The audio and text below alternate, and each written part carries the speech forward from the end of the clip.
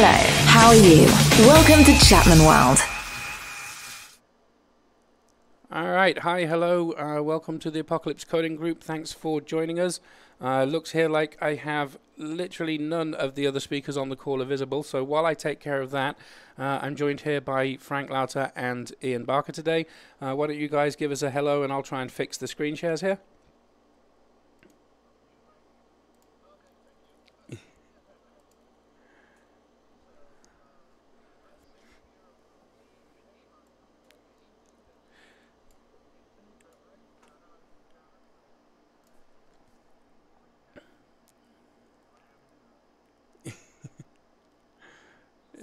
It's not trickery or anything like that. Yeah, absolutely.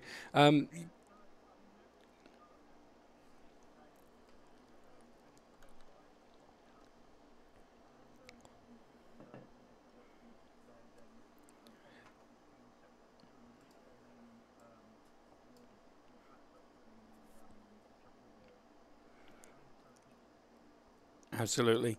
We're actually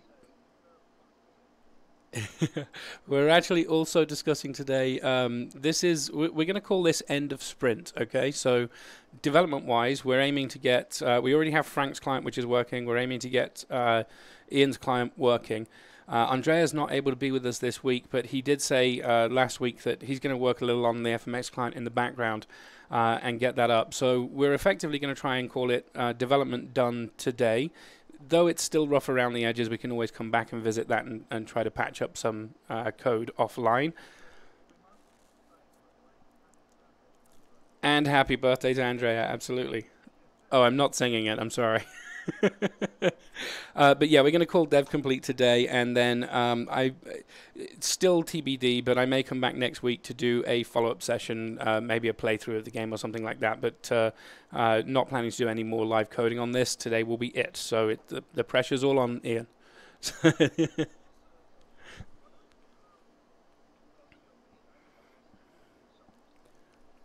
Mm-hmm.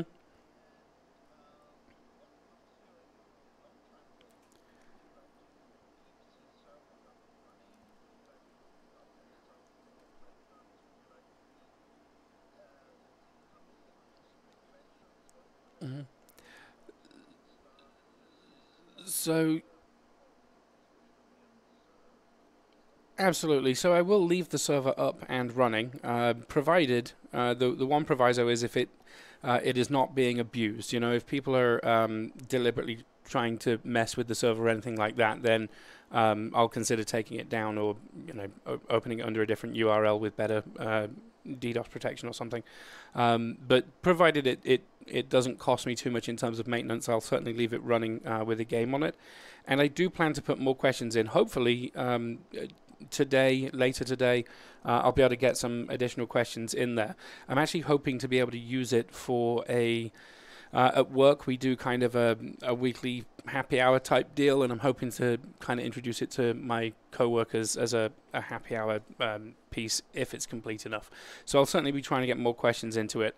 So yeah, long-term goals is just to leave it there. I'll maintain it with minor. Being told that there's only voice coming from me. I will check on that in just a moment. But to leave it running with minor updates to patch it and make it more entertaining. So one of you guys say something and I'll watch the mixer.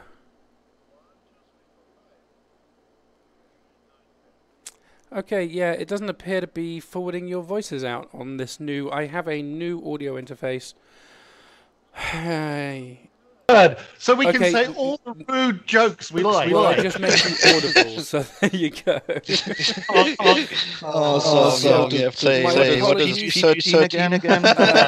you want to do a quick reintroduce yourself, I'm sorry, the volume wasn't set right, so. I should be. So just let me say the reason for this. I had borrowed a mixing device from Jim to get my new headset working so that I could improve my own audio. And that was working beautifully, but I didn't want to keep the loaner forever, so I'd been ordering replacement parts. One of the things that I did not expect to be difficult to obtain during the COVID shutdown was a USB audio mixer. I figured I'll go to Amazon, order one, and it'll arrive in 6 days or something, and I'll be off to the races. But as it happens, every time I ordered 3 different vendors, they all said, okay, we've taken your order, we've got your credit card details, now it's on back order and you won't get it for 2 months. And that frustrated me. So anyway, I was out walking yesterday, and the local, I'm going to try and pronounce this for Americans, pawn shop, was, we had that conversation. So the local shop was open, and I just went in and found this little mixer, USB audio interface, in the back cabinet sitting there, 30, 40 bucks, cheaper than anything I'd ordered, available to take right now. But I've not yet set all the scenes up properly for it, apparently, so there you go. Okay, so perhaps your answer to my question that nobody heard sounds a little bit weird. So I say again, hello from Germany, welcome to our stream, and hello to Helge, you were faster than me, thanks for saying hello and where you're from.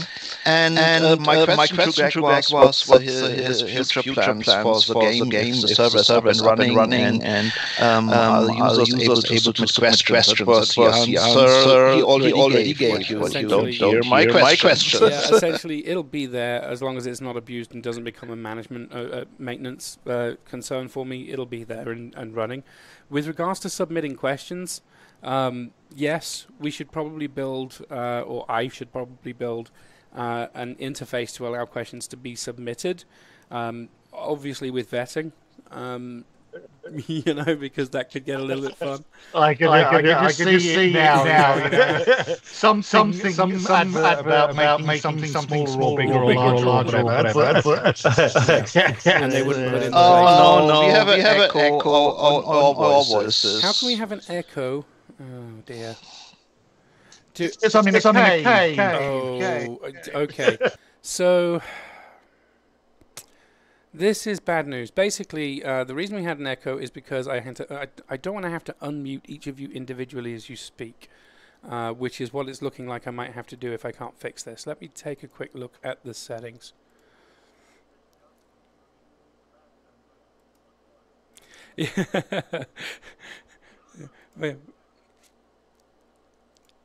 Yep. So I'm going to let you both know that you can't be heard right now because I muted you to prevent the echo. Oh, help me. Okay, Xbox out. Let's just give this a try and see if I can set the audio source. Is this going to become a problem? Okay, so, yep, now I have an echo. Okay, that's not good. Okay, my new mixer actually causes problems for everybody. Okay, I'm going to unmute Ian briefly. So perhaps that's why he's just $30. Right, so I'm playing a bit of a hack. Basically, I have Frank muted, but we can hear Frank through Ian's output. So it's kind of a hack, but it should work. Oh, the blur stops my little messages. Yeah, your hello from hello. Okay. I was going to just put up messages every so often, but it blurs it. Yeah, that's so unfortunate that this. So this mixer, basically, what's happening is this mixer works a little different to the previous one. If I include its audio source, it only includes the mic, not the speakers in the output. And that's why the Skype call can't be heard through. I was capturing my speakers for the Skype call. So that's a little unfortunate, but I think I've got both of you audible now. Somebody in the audience, please tell me if that's wrong. If you turn off your mic as an audio source and then just only play the data, then it will hear your mic. So try 1, 2, 3. Right, the question is, how do you do that? Let's have a quick look. This is gonna be a masterclass in using OBS or something like that. Yeah, so I think the simple answer is I will probably will get you started with a screen share, and then I will go and get the previous mixer that I was using and use that until we're okay. Oh, and I'm apparently only appearing in in the left ear. I've gone on mono as well. Here you are, folks. Live coding. Live streaming in general. I mean, okay, so I've got a mix setting. Do I have? I'm going to have a look on the back of this box and see if I have a mono setting. What Craig needs is a roadie. That is exactly what I need. Yeah, no, okay. Oh, there you go. Yeah. Okay, Helga's saying it sounds okay now. So we've got at least, I think, all of us on the stream. I think. Oh, I love the QR code. Yeah, very good. Maybe I can make it work with the. I mean, it's working now. I'll leave it as is. I won't mess with it while it's working. So people can hear us talking. Is Absolutely, that right? they should be able to hear you and Frank. But Frank actually will become inaudible if you mute your speakers. But otherwise, we're good. So, if I'm hearable to Ian's Skype call, so I sound like I'm from UK. Yeah, that's how it works. Yeah, except I'm from Dallas, so yeah, it's going to be confusing. Frank will start speaking with the British accent, and then I'll start speaking with the German one, and I guess Craig will just have to use the normal Australian accent that he's got. Yeah, I'll stick with being Australian, mate. All right. Yeah. My daughter's theory is if you have a British father and an American mother, then it means the child is Australian. Oh, that makes a lot of sense. Yeah, I get it. So little side note. I just found a nice homepage where you can do text to speech, and you have 6 or 7 US speakers, men and women, and also for the UK. And the funny part is you have also Indian speakers, and if they're reading, it's so funny. It sounds like you're connected to an hotline that is forwarded to India. We should get one that converts everything to German, and then we can create a virtual Frank. It would be awesome. Okay, guys, I don't want to mess with what's working, but I can always put this back. I'm gonna try a quick setting here and see if this fixes our issue. Okay. And I know that we're a little bit behind on the stream, so if that is working, if you don't hear an echo and you can hear Frank and Ian.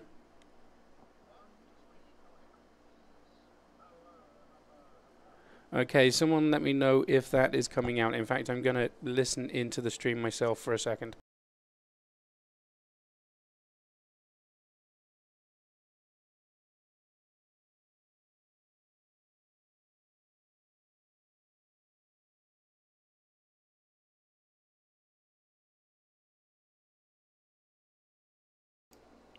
That did not work, so I'm just going to put it back as it was.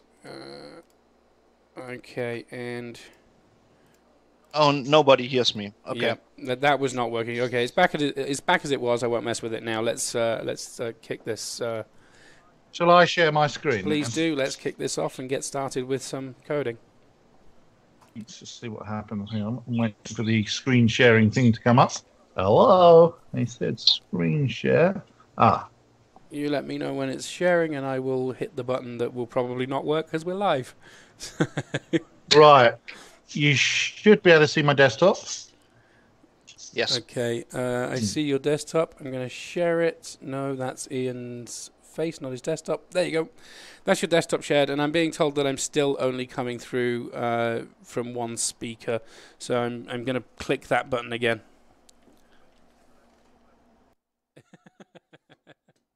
I'm going to click that button again and see if that fixes. Yeah. Right now I'm talking. If I'm coming from both speakers, please let me know, and I will leave things as they are.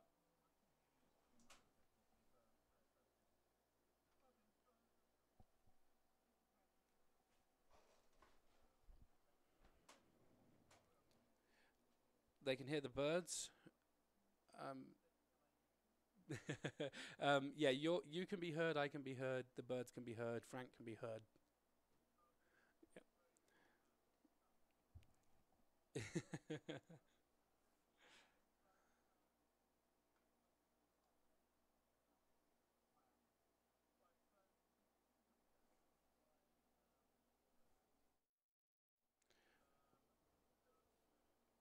Oh, hang on. I was lying when I said you could be heard. I was lying when I said you could be heard. Now you can be heard. Go. So now I can be heard. Okay. Hello again, everybody. It's going well. We didn't mean to actually create a virtual apocalypse on the stream, but there you go. So what I'm going to do then is just briefly talk about what the plan is today and whether or not we will succeed. In theory, I have to actually finish on the dot of 12 today, midday. Oh, loud noise in my headset. Really? Yeah, very still loud. Yeah, this is your air condition and everything. Yeah, it's fine. I don't know whether anybody can hear it, but I'll carry on talking anyway. So at the moment, if you go to just a normal URL, up comes Frank's HTML version of the game, and that game works. And if you went instead to the web client HTML, you would see the TMS web core version of the game. I'm guessing a lot of the people that are watching the stream right now probably watched it before, so that's great. If you haven't watched it before, the plan is to create a Cards Against Humanity or Apples and Pears, I think it was. What's it called? Apples to Apples, or I don't know. That kind of game where the idea is that you get given a slogan and then you can by a judge and then by a person that hosts the game, and then each player can then pick a likely response to go with that slogan. So you might say something like, "Today I got up late because," and then there will be 5 or 6 different choices that you can pick from, saying things like, "Because I haven't slept for 7 days," or something ridiculous like that, or "My web browser was too slow and so I can wake up early," or something. I don't know, some nonsense thing. The HTML version basically is driven by the server. It's serving up pages, as I understand it, from the server. Whereas the web client version, the TMS web core version, is a set of web pages that's actually on the root of the web space. We've got an API in the background, and the idea is that we are going to patch these buttons and things like that into the API. And there's not a lot of coding to be done, but there is some coding to be done. At the moment, nothing will happen. If I click on Join a Game, okay, it's going to say not implemented, but actually with TMS Web Core, I can hit F12, and these are the Firefox, but also the Edge debugging tools. So I can go to the console, and in my code, I've got a output.debug string, and what it does is actually outputs to the browser console. And so I can see that I'm actually talking to the API here. So I've got a bunch of stuff come down from the API. With TMS Web Core, you can also see the source code that generated those web pages if you're set to debug. So when I set to debug, what it does is creates a map file, and that map file contains effectively all of the Pascal source code and whatever web page, whatever pages I've created in here. It'll actually include the source, and I can set breakpoints and things like that. So if I hit a breakpoint, when I clicked on here, it would actually go into the browser developer tools and show me the source code, and that line broken, and I can then examine all the variables. Now, what we're going to do today is go into Delphi, or Delphi if you're leaning in that direction in terms of the pronunciation, and we're going to try and write the rest of the game. Okay, now if you've been following along on the streams, first of all, congratulations for spending an awful lot of time online watching a bunch of people play with code. I haven't followed along all of them, so actually I don't know the API that well, but the way that WebCore works is basically you have got a Delphi IDE, the normal IDE, and this version is, I believe, 10.3.3. Yeah, 10.3.2. So update 2. The next version that comes out of Delphi coming out very soon, which is 10.4, called Sydney. If you haven't already had advertising sent to you, you will do. Don't worry. It'll be everywhere in the next couple of weeks. But this is 10.3. TMS Web Core is a set of components that allow you to basically create web pages as if they are just normal Delphi programs. So I drop the components on the form, and in the background I then write the code. So that's the crux of it if you've not seen before. Apologise to all the people that have been watching before and go, oh, we know this, get to the coding. Now, while you're saying that, I'm just going to randomly say something so that I can hear myself coming back through the stream. Go ahead. I think that was it, wasn't it? So the appearance on the web page, the buttons looks different. This is because you're using Bootstrap as a framework, or what is it? Yes, that's exactly it. What I've got is, in fact, if I pull up the browser again, if I was to view the page source, you can see this line here where it's actually pulling in the Google Bootstrap API. And that means with the CSS there, all I need to do is, and you're quite right, it does look different, and that's deliberate, but all I need to do is go into there and say that the element class name is, and then it is one of the Bootstrap classes. So if I was to pull over a page about Bootstrap, I just happen to have one here. Saying that just for the audio again. So it's also fully responsive with be able to shrink down to iPhone size or something like that. Actually, I haven't done that bit yet, and yes, you can do that. If I was going to do that, we'd probably take a lot more time. Because what I would have to do is do things like responsive grids, and then we'd have to test it and make sure it fitted in, and this button doesn't shrink down enough, and that button's too big, and all the rest of it. For now, I'm going to code it for a browser, and then if we have enough time, then I'll make it more responsive and fit.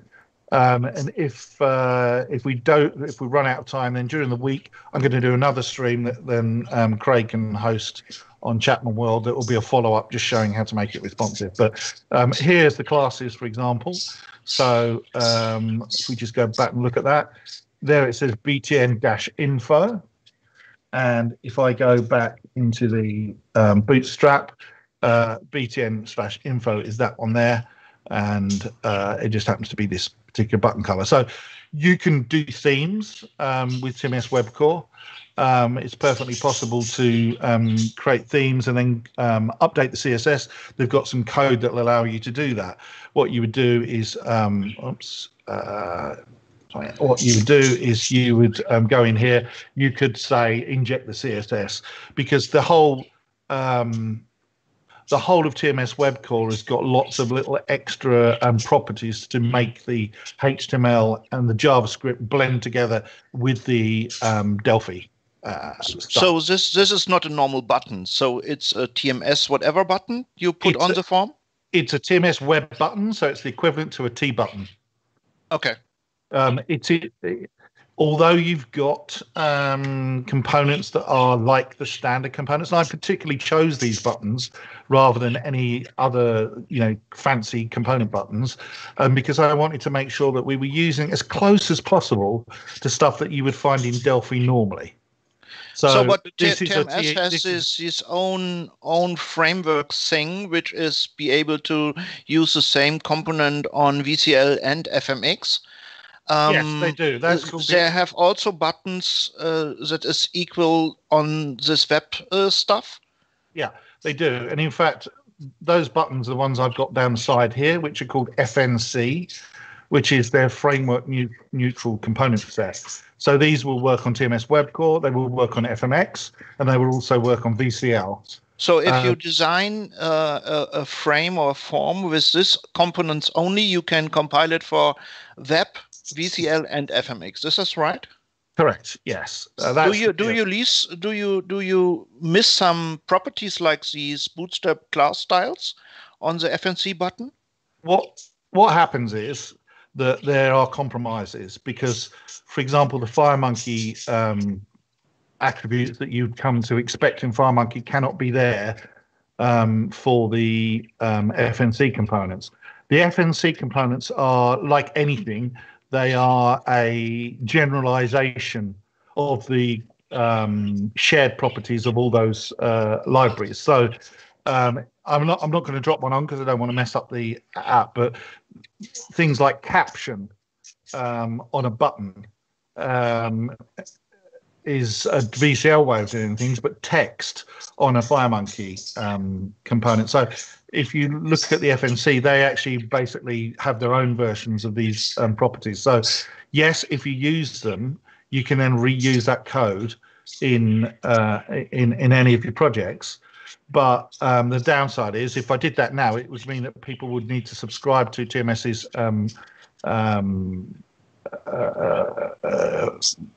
component pack for FNC to get those. I am using WebCore, so if you want to open this code in your own your own version of Delphi, then you're going to need to have a version of TMS WebCore. They do a trial version, so you should be able to open this with the trial version. But what I didn't want to do was then go and use all their other components, and so you would also need trial versions of all the FNC components. Okay. Yeah. So I'm trying to minimize what we're using of a third-party library, but there's no getting away from it. Okay, so if the FNC don't have the FMX ability to group each component to each other, because this is not possible in VCL, right? But to be honest, I've not used them that way when I've used it in WebCore. Let me just backtrack from that a second. Okay, I've used WebCore in projects that are now on sale. In fact, they're about to go on sale now. And so I have created commercially available products that are going to come out. They're imminent as soon. In fact, the office in the UK that I wrote this for, they return next week from isolation. So as soon as they come back, all the sales team are like, congratulations, here's a new product you've got to learn about. And like, oh, okay. Okay. But that particular project, I use things in a particular way. And so I'm not trying to claim to be an expert on all of TMS's stuff, but no problem. The FNC stuff, I have used it and it's great. There's nothing wrong with it. You cannot do all the things you can do with FireMonkey, like the animations and stuff like that. They're just not available. And in WebCore, there are other ways of doing the animations anyway, if you wanted to with JavaScript. Right, so I'm going to get back to a side note addition there. Essentially, when you write this code, what you generate is a website, right? You generate a JavaScript, HTML. It's just a website. So even if, and this is why we said that it's fine to use WebCore, because even if you don't have access to WebCore to be able to open the code and play with it, you can at least still install, because we're uploading the JavaScripts and everything to the repo, you can at least install the site and work with it. So. Yeah. And one thing I would say about this is that like any cross-compiler, and that's what this is, it's a cross-compiler compiling from Delphi into JavaScript, the JavaScript is not going to be the same as the JavaScript a human being would write. It's close, but a JavaScript programmer will go, oh, I wouldn't do it that way. I would use this framework, and I would use this way of doing things, and this kind of structure, program structure behind the scenes. Same as we would do with Delphi. If someone had written a C++ program and then they cross-compile it into Pascal or Object Pascal, so Delphi, we're going to look at it and go, well, it looks okay because it's a C++ program and they're very similar with the syntax, but we wouldn't have done it that way. There are better ways of doing it in Delphi. So, it's the same with the JavaScript. Good luck opening it, but certainly the HTML, it's absolutely designed that what you've got behind the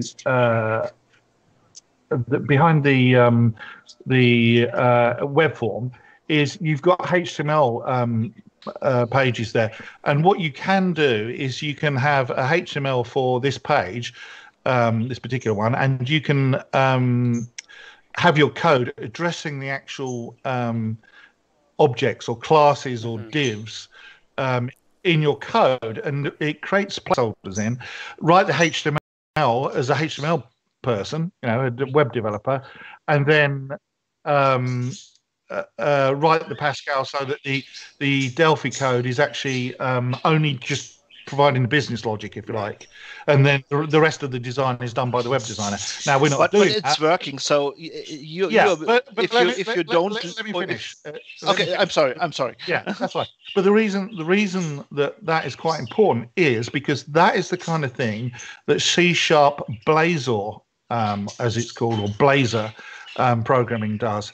With Blazor, which is a web framework for C# and for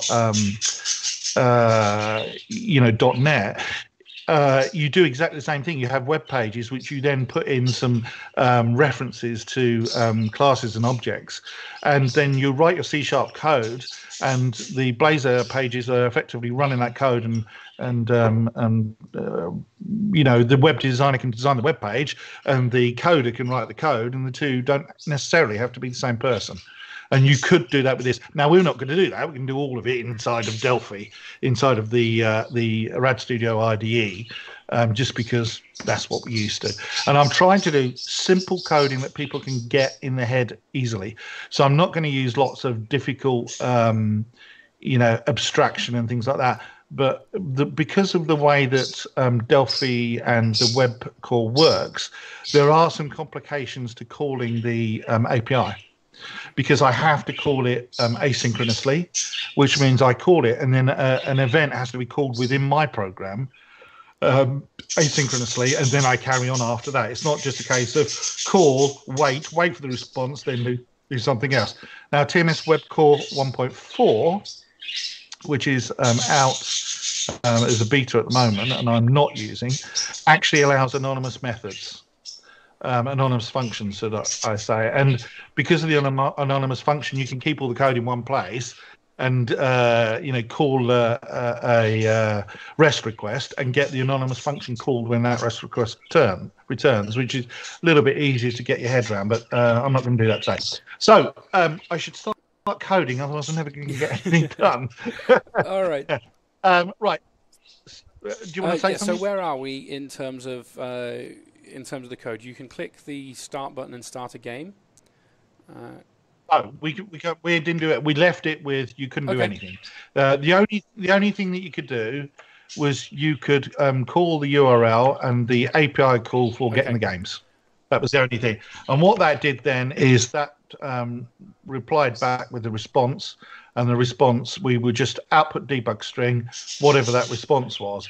And what that looks like on the actual game is if I just hit F12, and you'll see, this wasn't it? Sorry, lost bit code I was looking at. Hold on a second. Data model. Yes, data model. That's it. So what that looked like is this. So there's the source code in the browser. Okay. And there's the response. Now, if I just go over to the console, that was the result of the output.txt. The output, exactly, the data we're getting out. So that's as far as we got, because that's where we stopped, basically. In that case, so we actually need to leave that that end dangling for a moment, because you're really not going to get games back. I mean, you are right now getting games back because of leftover data in the database, but that data now, because you've made a REST call, has probably pinged out and been erased. So it's quite likely that there's no data for you to get on the game's endpoint at this point. So what we need to do actually is to build up the create game endpoint so that you can create a game before attempting to join it, right?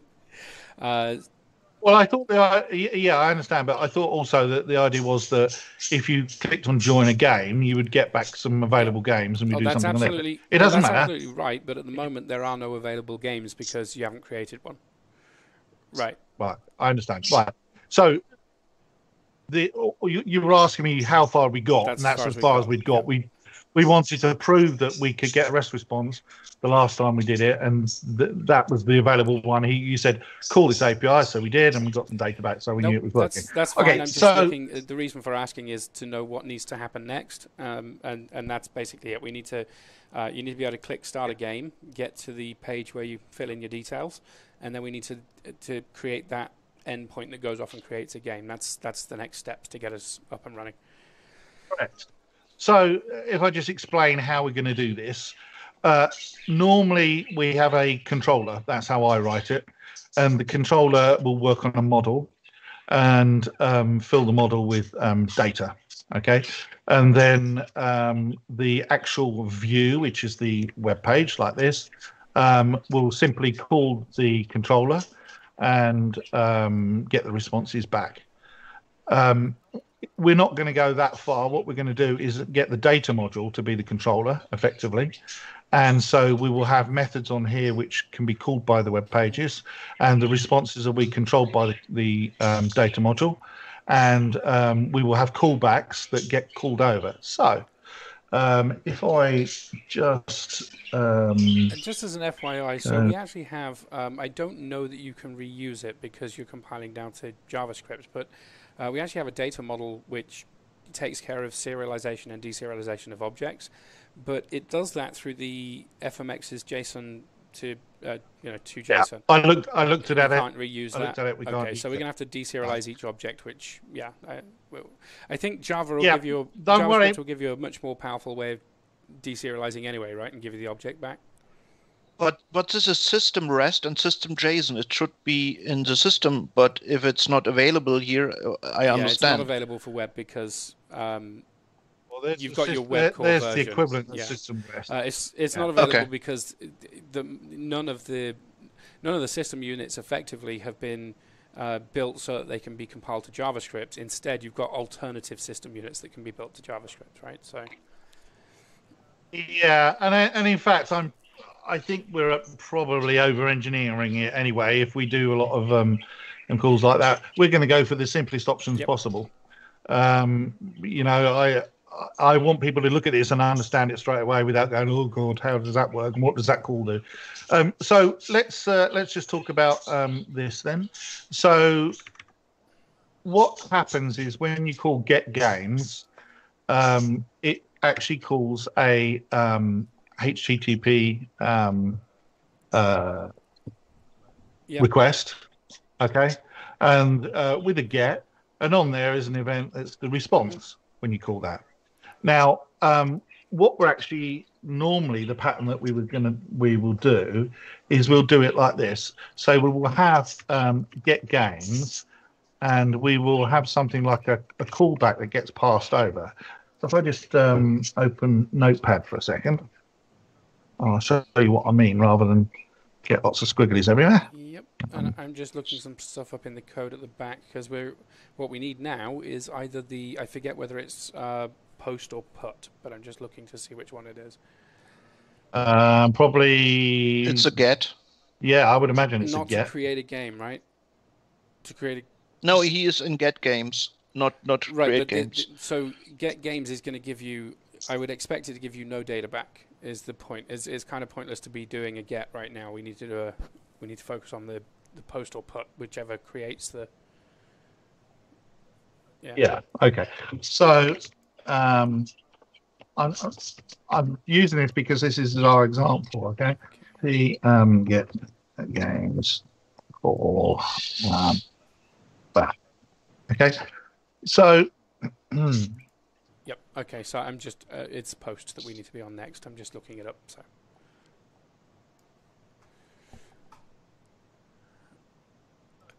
So the pattern for any of the APIs, okay. Let's not even call it get games. Let's call it it doesn't matter. So the pattern will the pattern will be games.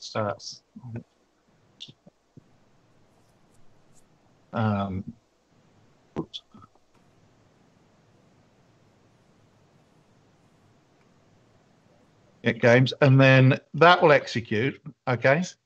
And what will happen is in the response that you get in here, this is going to be the pattern that we're going to have. You get that response because that's tied into the event of here, and in here it will say if assigned f get games or call back, then depending on the signature of the get games callback, do I mean, you know, so some data or something like that. Not a response. I'm abbreviating it. I'm saying like, okay, there'll be some code in there. And then what will happen is once you've processed the response and you say, oh, that's correct, and it's got what I want in it, and you build up whatever it is you want to do, then it calls that callback, and the callback executes. Now, the callback will look like something like this. So we will have a type and t get games or back equals final reference to data at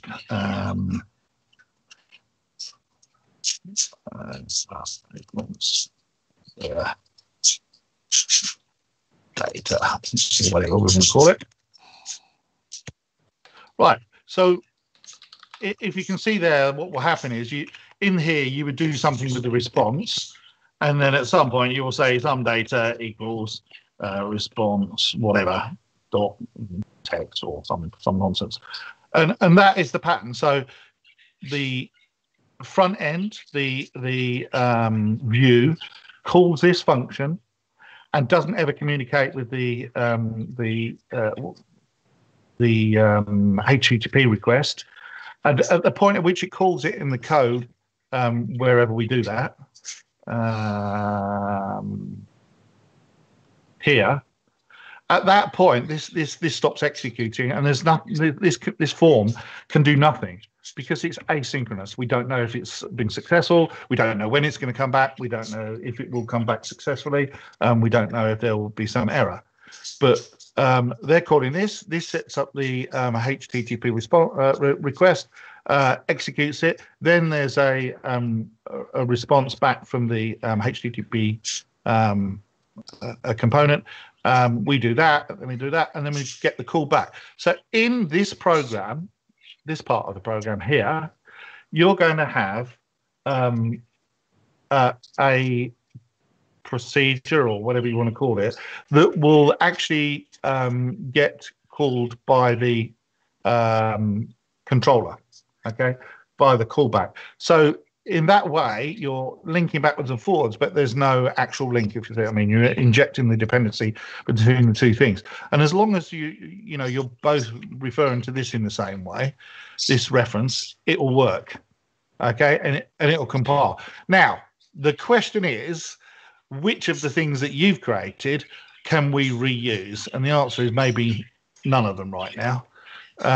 Where would I find your modules or your classes?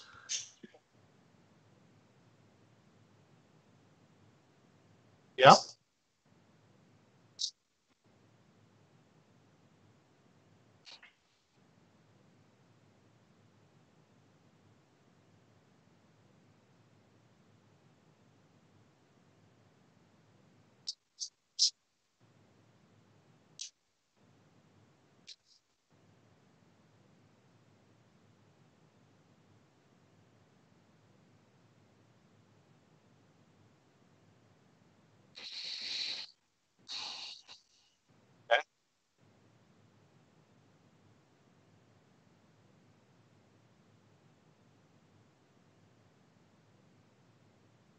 Right.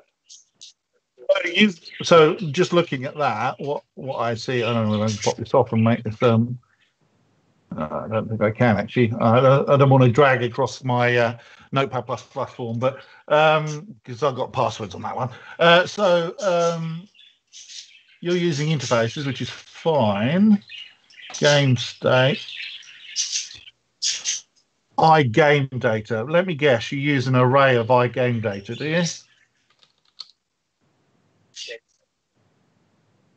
Yeah, and then that immediately means we. Yeah. Okay. So that doesn't matter. We will use our own version. So right. So I don't know if that makes sense to anybody. If people on the stream want to comment and say, no, I don't understand what the hell he's talking about, or yes, that is clear as mud, but I get it. May I just interrupt you with this pattern a little bit? So you would normally do this with every different kind of REST call you have to do, right? Well, so if I was doing this as a project that I had planned out, what I would do is work out which calls are compatible, then create callbacks that are generic, and if necessary inherit from those to create slightly different ones or something like that. But we're not got that many calls. That's my understanding. I mean, yeah. So my idea was if you do this kind of thing for the necessary get, put, and push, these are the three types we have. You can do a case inside and do all the tricks with all these two functions. But okay. So what you're saying is that we would then pass the request response and work out what response it is. Is that right? No. So let's imagine two different calls. You have to do the get games for the game list, or you have to do the push games for creating a game. So you can call it with different callbacks, but you can also just put this into a big case, because you always have your f-local stuff where you also put your f-get game callback, and you can store I've called the push, or I've called the get, and at the response, at this time, this is the response from the get request, and this is the response for the push request. And then you can handle all the JSON to object stuff in there. That gets a little more tricky, because the thing with the fact that it's asynchronous means that you could send off, say, 3 completely different requests: a get, a push, a post. And each of them, you do get an ID for the request that you've sent, so you could maybe do kind of a lookup on the ID. Yeah. But those requests could come back at different times. I'm not doing that. Yeah, I'm not going to do that. That could get very complicated. So can I explain why we're not going to do that? First of all, separation of concerns. We don't want one module, one call doing multiple things, even if it's less worthy to do it that way. I think if we have separate callbacks, and the callbacks are separated out, first of all, you then know exactly what that callback's purpose is. It's not trying to do... I fully understand your concern, but we are 51 minutes into the stream and have not do anything at the moment. I think... it's because of these people keep talking. I think that approach has the problem that you'd then have to build a whole structure of storage of the requests that you'd sent to know which request you're actually handling. But yeah, let's just write some code and get something working. Well, the answer is I'm not going to do that. So that's all that one. Right. So okay. So let me. So did anybody who's listening to the stream have any other questions before I go ahead and do it? Because what's going to happen now is going to write a load of code. If anyone throws questions in the chat, I'll interrupt you. So. Okay, and I'll ignore you. Right, good. So, and Greg, perhaps you can do a pull from the repo, compile the server, and upload it in the background, please. Okay, I'll do that right now. And whilst you're doing that, I'm going to create. Let's see. So we all have different naming conventions for things. I'm going to create a unit that's just got the callbacks in it, just so that we can refer to those in a particular way. And let's think about this. Right. So we're going to have what? So the code that you've pushed includes a unit code site logging, which I don't have installed. and so it fails to build on that. But I'm just going to go ahead and remove that. Sorry, the code that Frank just... Oh, no. That's not actually Frank's code. That's the FMX project. Ignore me. Good. Thank you. That's I think it's in the dependencies section, if I remember. It's, I think Andrea's done a push that I wasn't aware of that uses code site logging, and because I don't have it in, it's not building, but that's for later.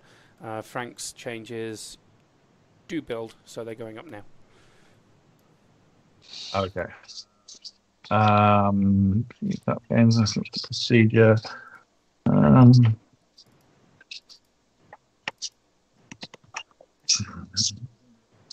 can do it this way.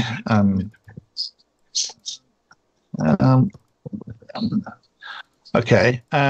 Well, we got get games. What's the other one? Create new game, isn't it? Create game, which you just pass a game object as the. Yeah, which. Well, for now we're going to.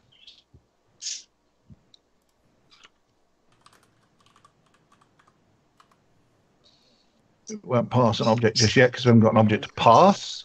Oops. That won't be bad. Quick game. What's the other one? Sorry, let me come back to your screen share so I can see what we're talking about. So I was just uploading that code. So yeah. So we've got get games, create game. There's actually a second get game call, which is get a game by a specific ID, which is slightly different from get games. We'll call that get specific game. Oh dear, Pacific game. Got a cat. Yeah, camel case it properly, everybody. And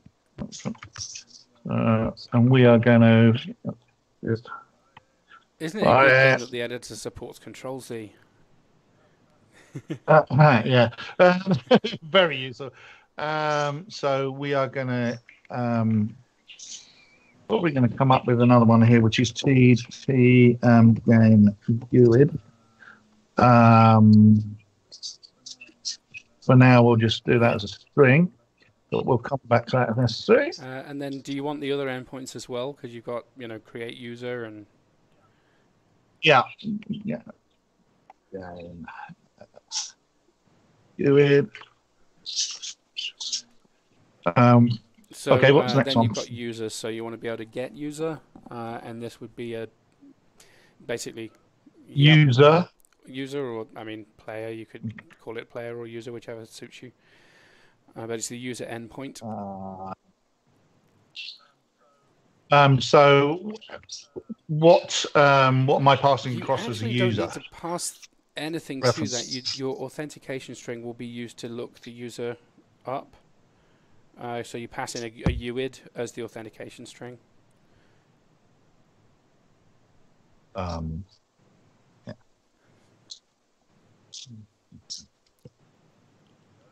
We need to do that. So we pass in a UID for the user. I believe so. Yeah, I'm actually. I need to. For the user or the game. It would be the user UID that you pass in get user. Right. So we want to call that a. I'm going to open my VCL client to remember all the bits that we need. You said UID, you meant GUID, right? GUID, yeah, GUID. And actually, what is the difference?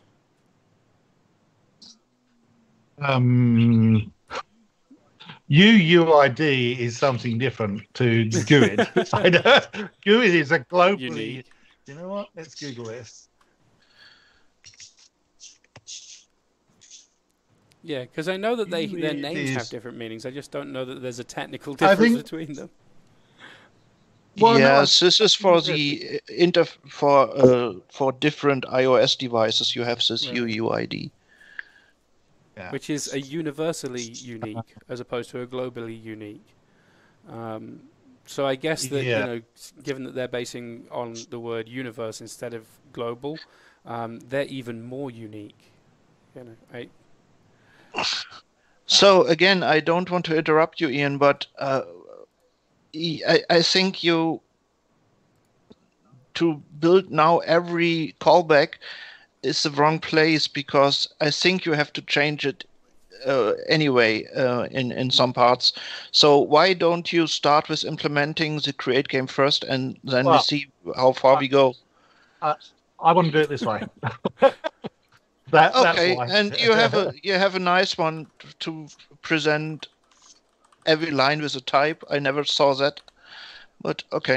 Yeah. Well, there's a reason for that, because sometimes you want to do that, and if you've got so what you're saying is I can do this, right, and create them like that. Yeah. Well, in fact, like just that. Just a different habit. That's it's kind of the same as putting your users in a particular order so you can comment out the parts of it, right?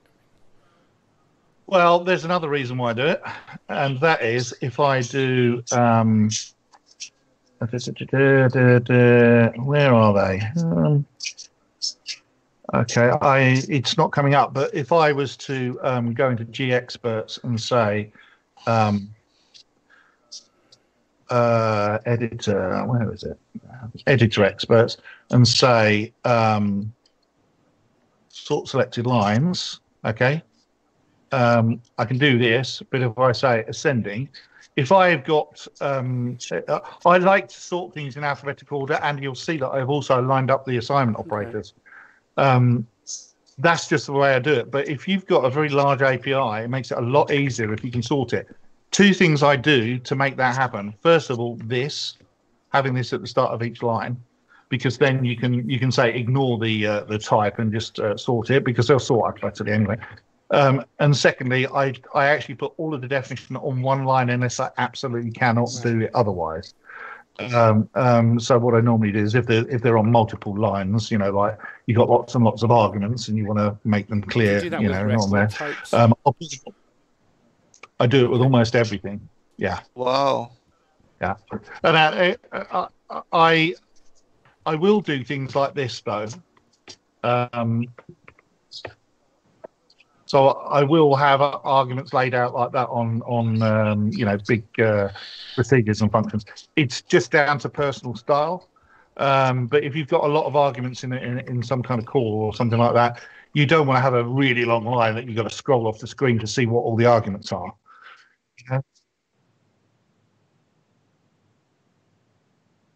Okay, no problem. Right, so get user, get game, create game, and then that's as far as we'll get for now, and then we'll probably, as you say, come back to this.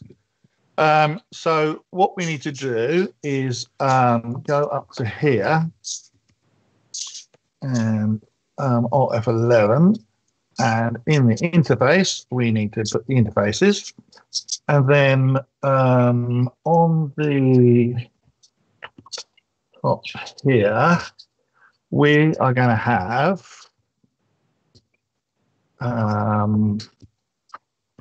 this is a little bit of a hacky cheat, but there you go. We are going to have a bunch of these.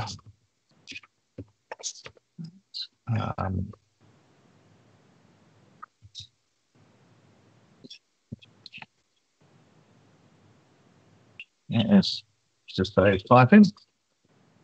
In fact, if I did this,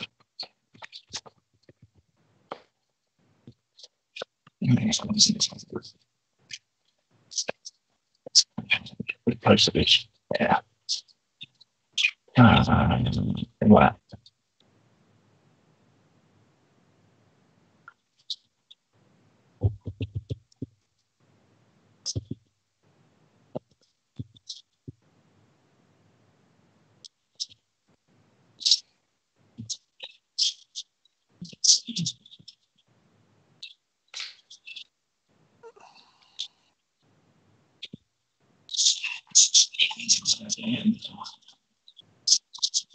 Oh.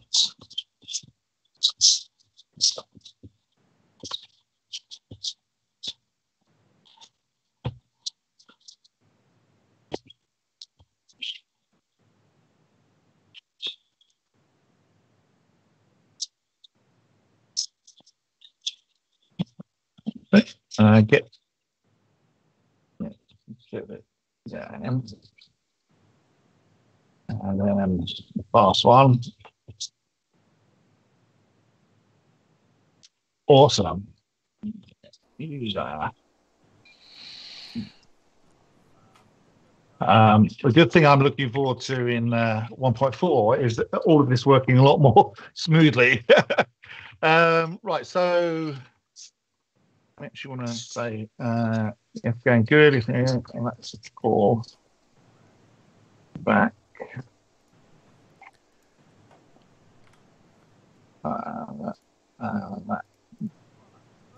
Right, so does that make sense? I think it does, doesn't it? Anybody got any questions so far? Doesn't look as though there's any questions in the chat. I was out of the way for a moment there, so I didn't see everything you did, but I've also opened the code up to the point where I'm making the same call. So you're doing this all with a local var and the reference call because you want to use anonymous methods? No.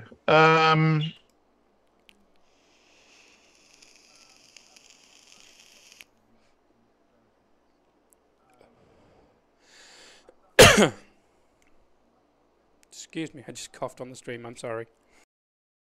In the get games, if you recall, we're going to actually have it so that it says in here get games, and we're actually going to have games or that. Whoops! Oh dear. Caps lock in games or the back. It's not going to be a string. It's going to be let's see, games there.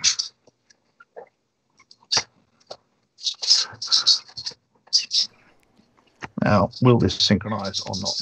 Yes, it will. I'm going to have some. I'm going to have a little bit of a relief. I think I mentioned to you offline. I've got about 15 hours of pre-recorded content planned to record, and I've got to find time to record it. But I'm going to be relieved because I don't have to manage the audio streams live. I just coughed and muted everywhere but the cough. So I'm sorry for that. That's impressive. Right, so here we're going to say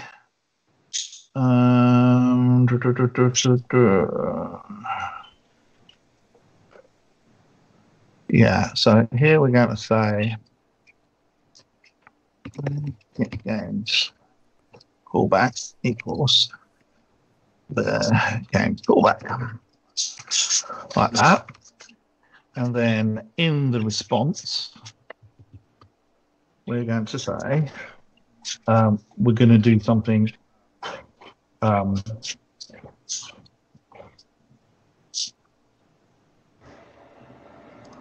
yeah, we're going to say and then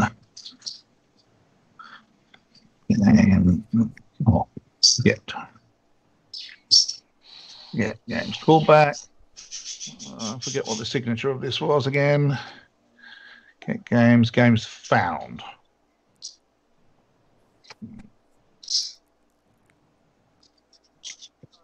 Right. So quite obviously, that's not everything. But what will happen here is in here. In fact, let's do it this way. In here, we will say process the a response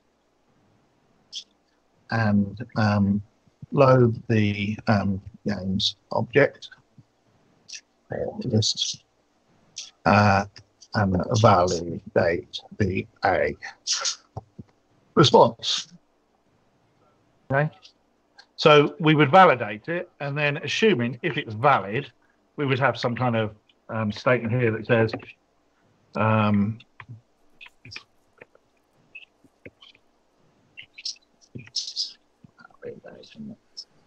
valid, then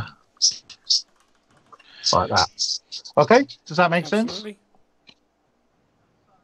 Yeah, and so the question is, what happens here? Well, we go down to here, and we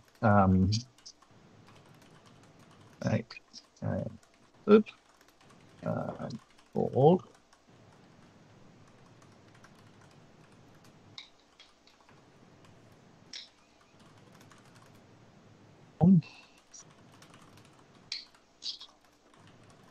So whatever you're doing, perhaps the stream is freezing, or you're typing off screen, but I'm looking off screen at my notes because I'm able. I see. Okay. because at 9 o'clock or 10 o'clock as it is now on a Sunday morning, believe me, I need some help to actually remember what it is I want to do. Right. So what we will have here is a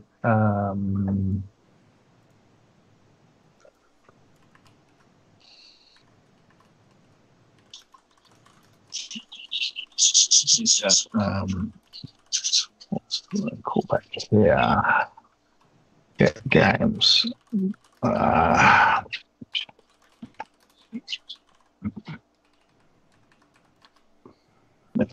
Games.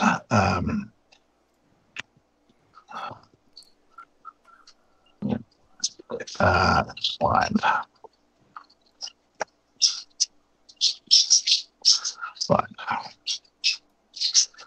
So in the bit here, we will say can't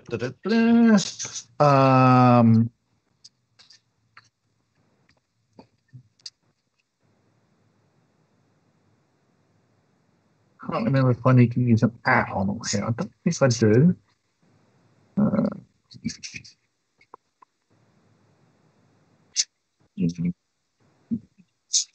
No, I don't think. Yes, I do. I do need to use that. Right. So, so in here, it's like that. No need. It's a referent, and it's the same for procedure of object. So no add is needed.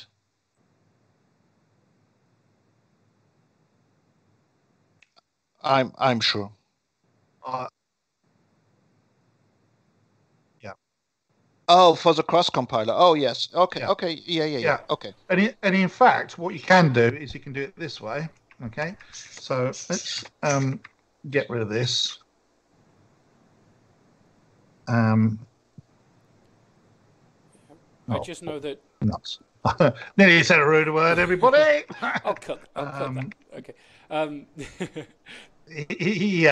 Yeah. So what you can do there is do it that way if you want to make it more sort of self-contained. Well, it's an interesting thing because I don't believe that, actual Free Pascal, I don't believe it supports reference to.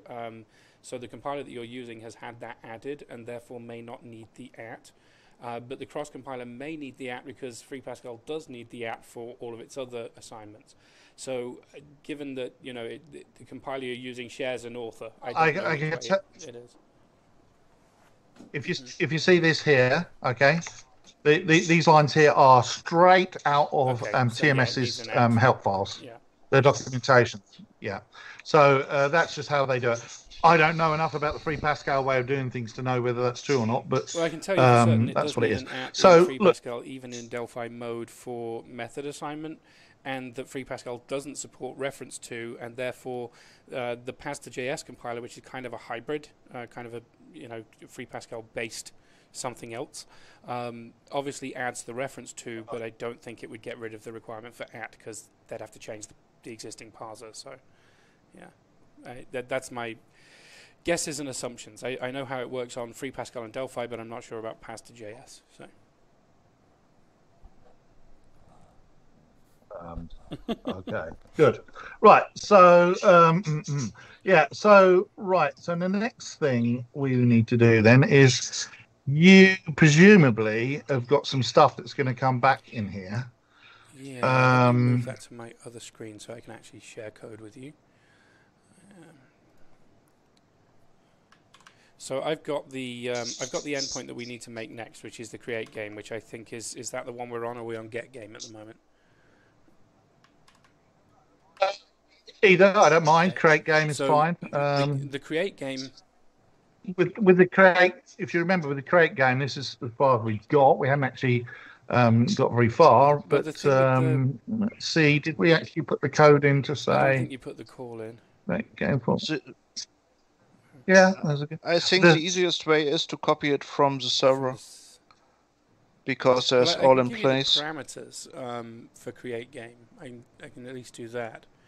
So the thing with create game is you actually need to build up a structure of data to send in the body of the request.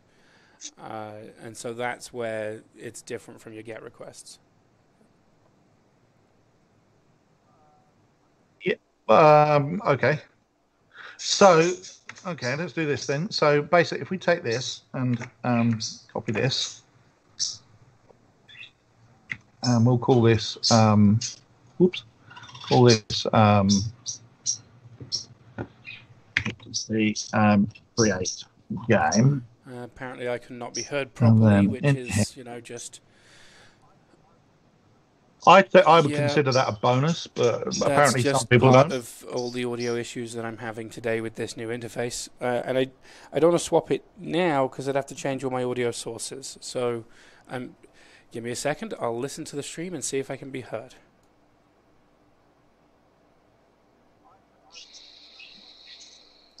Yeah, I'm going out on the stream, so I'm just going to continue as is. Hopefully I can be heard correctly at least, or at least heard. Okay. Right. So, create game. We need to create game. We're going to have some kind of... we're going to build a game object, basically. Yeah, we're going to build and pass over a game object, which we've yet to define.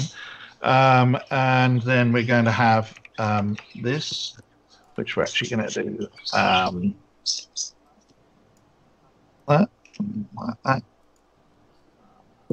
So I'm going to paste in the chat window for the Apocalypse group the actual object as it appears in the API.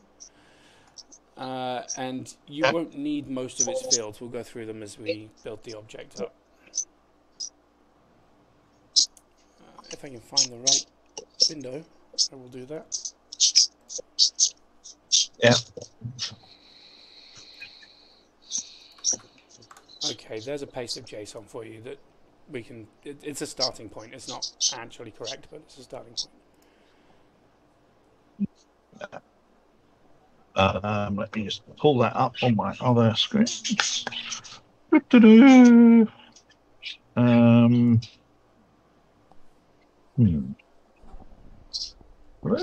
you go? Oh, I have to open this chat. That's what I need to do. Yeah, you completely... Let me throw some passwords in there while you're playing with it. Well, you can't see it, hopefully, because I'm not streaming it. So, yeah. Here we go. Oh, I see. Okay, so that I can paste this into my window, right? There's no, this is not secret. Yeah. So if we go into here, we're actually going to create another unit in a minute, but this is like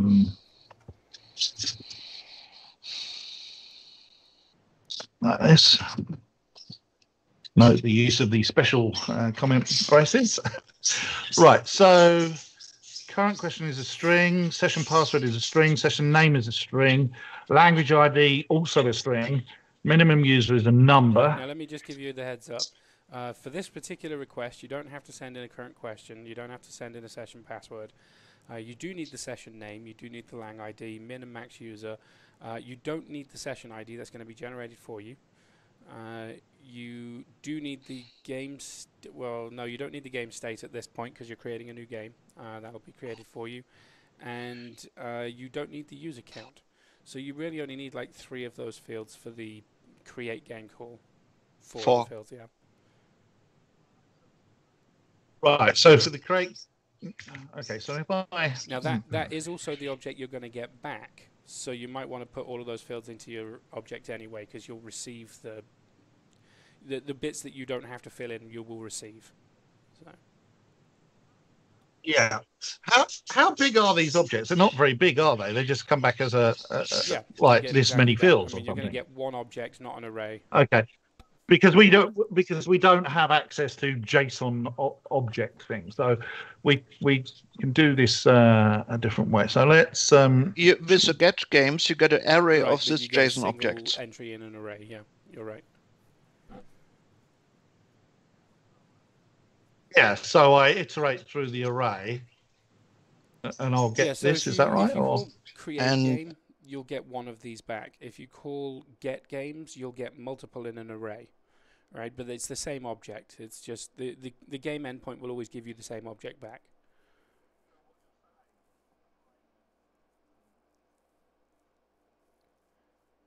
You need a class of some kind that represents that data type. Class or record, doesn't matter to me which.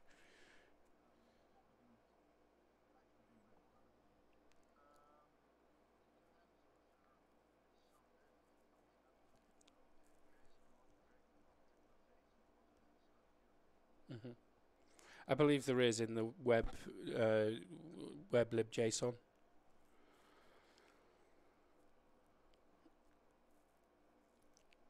Whether or not it does the RTTI, I'm not sure, but I would have expected it to.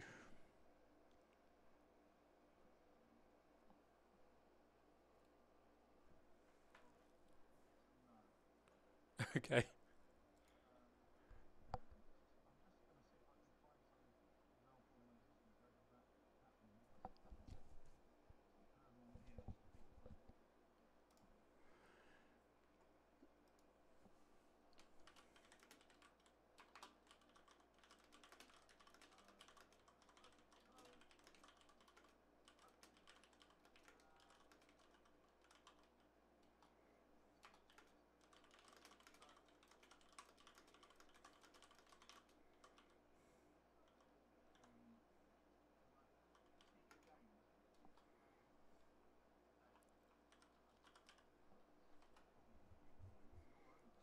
T-game data, something like that, yeah.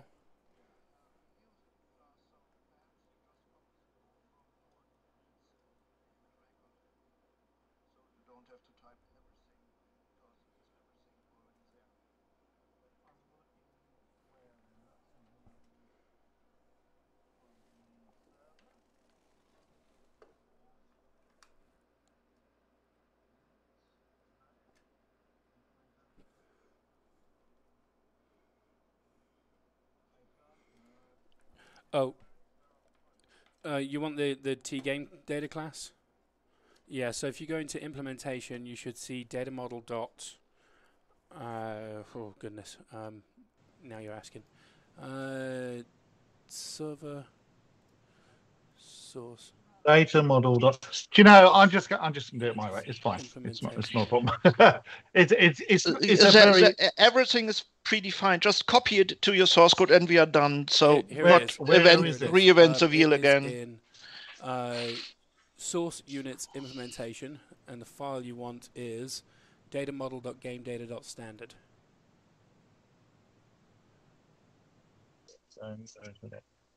Yeah. However, it is defined as you can easily modify this, of course, but it is defined as a class with an interface and private and public, getters and setters and what have you. But you could just take all of the private members and ditch the rest for your record. Or I could use a class. Or you could use either way it works. I mean, you don't need the getters and setters. They don't do anything. They're just. It's just it. I'm sorry, but I'm going to do it my way. I'm going to do it this way because we're going to be here forever. Otherwise, if we keep, by the time I've taken out all your getters and setters, I may as well have just done it the long way. Yeah, exactly. So because you can't use an interfaced record in this web stuff. No, you can use interfaces. You can't use arrays of interfaces. Yeah, that is a limitation. That's a bit of a problem. It's a bit of a big problem, I think, as well. So, whoops. And just for anybody on the stream that cannot hear me, won't be able to hear me say this, but it appears that I'm coming through in mono, and that's part of the problem. So I'm looking to see if there's a setting, but yeah, maybe I should not cancel my order for the new audio interface.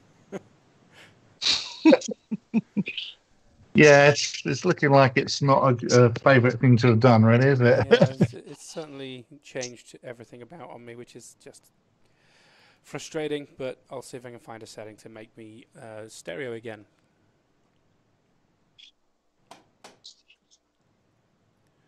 This lang ID is, I presume, a string, yeah? Yeah, it must be a string of a couple of characters or so, yeah. 2. Yeah, min user is we're going to call it an integer because it doesn't really matter. One thing about WebCore as well is you don't really need to worry what your numbers are called because everything in Java is the same thing. So calling it an integer, a long, or a word or whatever, absolutely pointless because they're all converted to effectively to a double, I think, or float, right, or something. Java doesn't have because JavaScript, no, exactly. Game state, that's one thing we might need to copy. And use the count as an integer as well. So we're going to have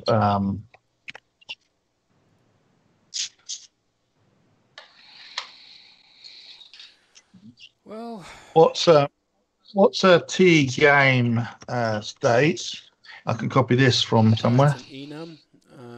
If I can find it for you, I'll copy paste it into the window.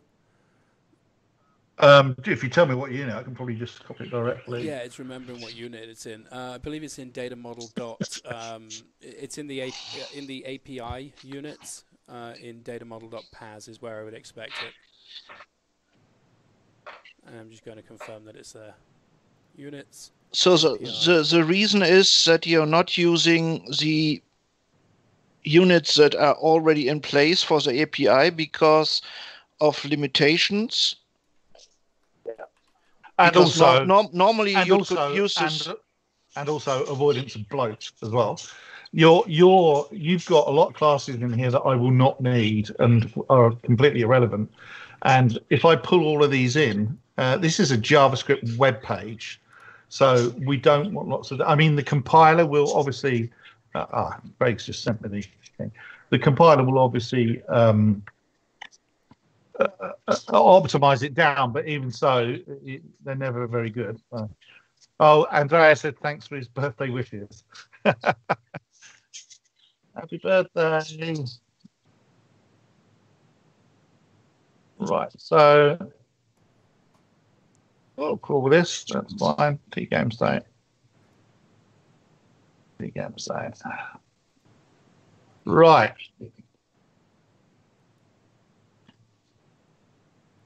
That looks to be correct. In fact, I'll leave that there as documentation. So I will say, just checking the audio device properties, my device reads, the microphone device reads as a 2-channel 32-bit 44/100 hertz. So it should be, I can hear that it's not stereo, but it should be stereo by all the settings, so I don't know what I've got wrong here.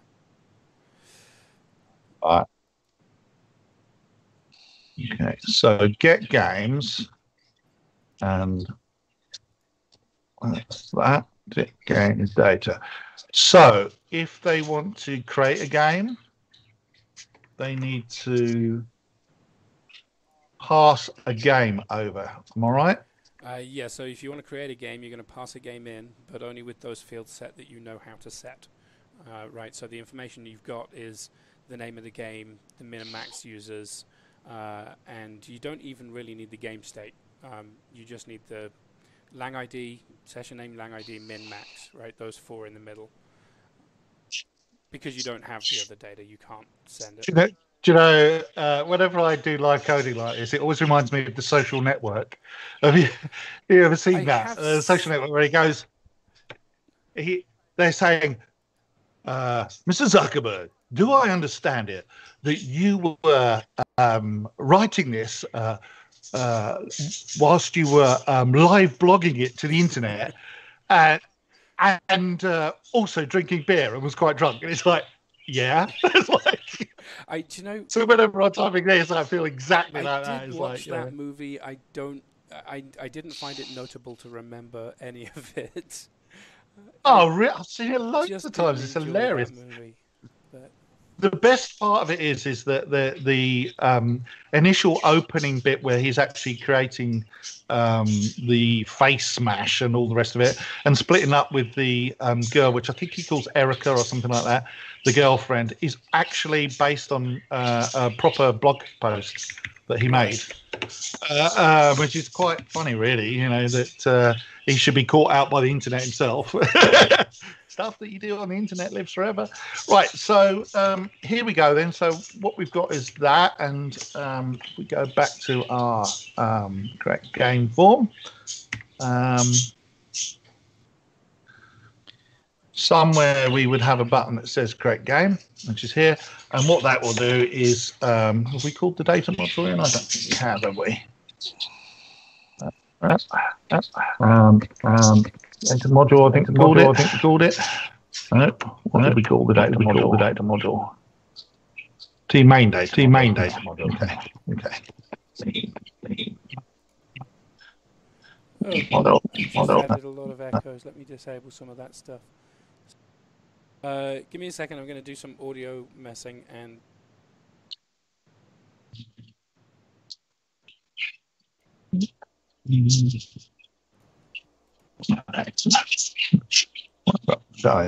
All right. I think you can be heard. Say something, Ian.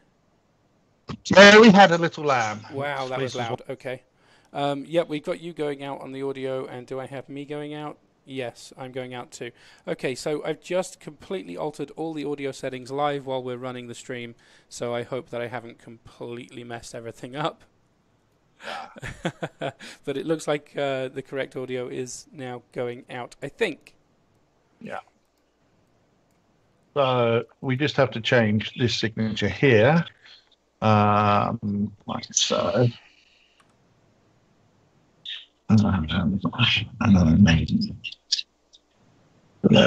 Classes game data up here, and then synchronize that up here, which we have. So create game now matches the signature in the callback. Is that correct? Yeah. Oops. And then something horrible has happened here. Create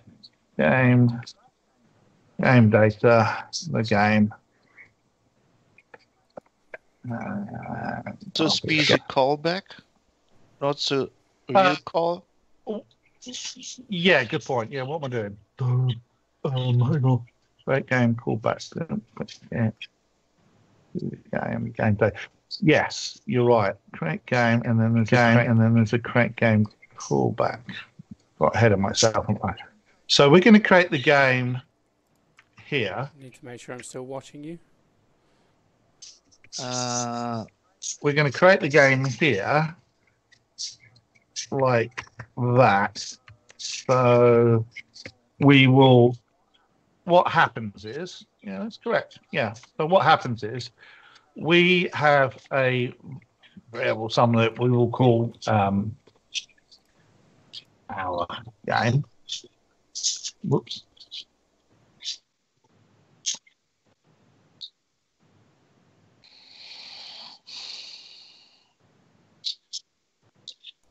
So what we will do in here is we would load all the properties of our game here, okay, and then send it in. Correct. Yeah, but this is the callback, not the actual create game call. Let me have a look. Well, that's the call because it's on the button, right? Yeah. Yeah. So it's not the callback. The callback is here. Create game callback. Okay. So you're right. What I've not done right is that it should actually say, you're quite right, Frank. You should actually say the create game call or fact, and it should be a right. Yeah. Yeah. It would probably help if instead of calling that, I called these callback at the end of them, and then we would see more clearly what we were talking about. Don't you think? Yeah, let's add callback to it. Yeah. Then it'll be a little bit more clear. Yeah.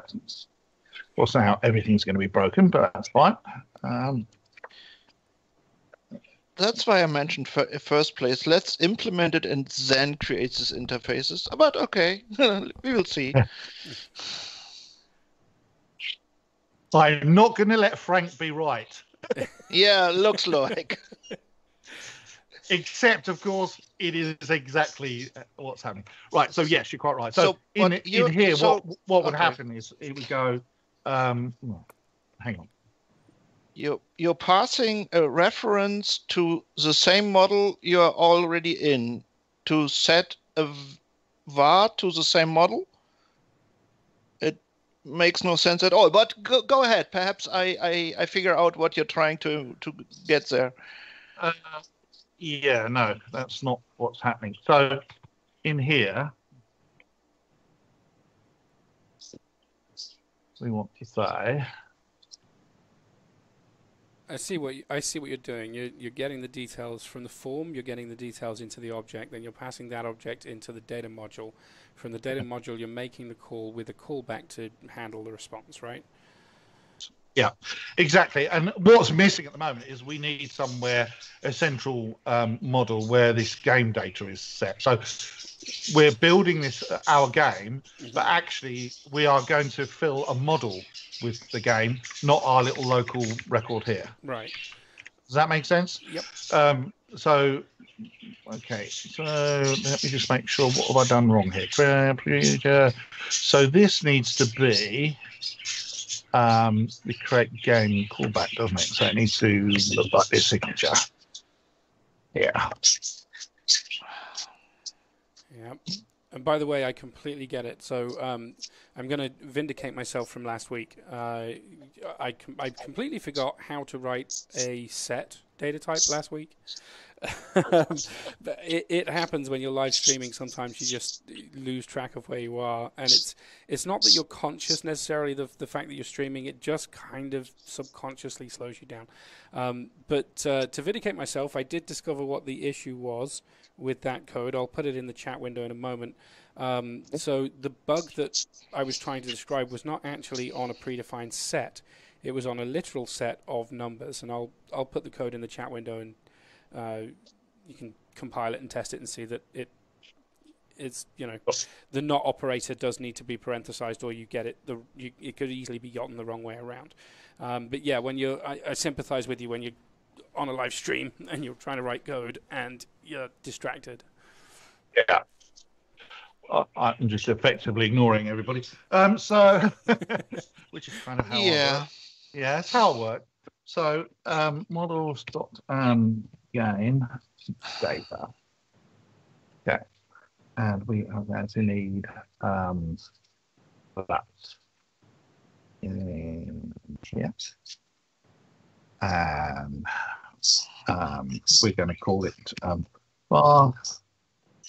All right, game. Oh, see, I was trying to be clever, and you should never be clever. What we call T game data. T game data. Right. So in here, when we get the response and we call the callback,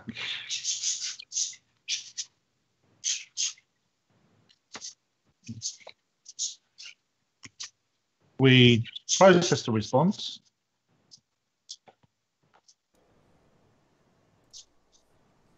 So we process the response in here, and we fill the model dot game data, or current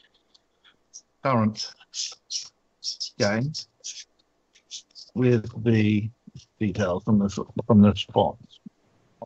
response. Okay, so this this probably shouldn't do this. Okay, this callback.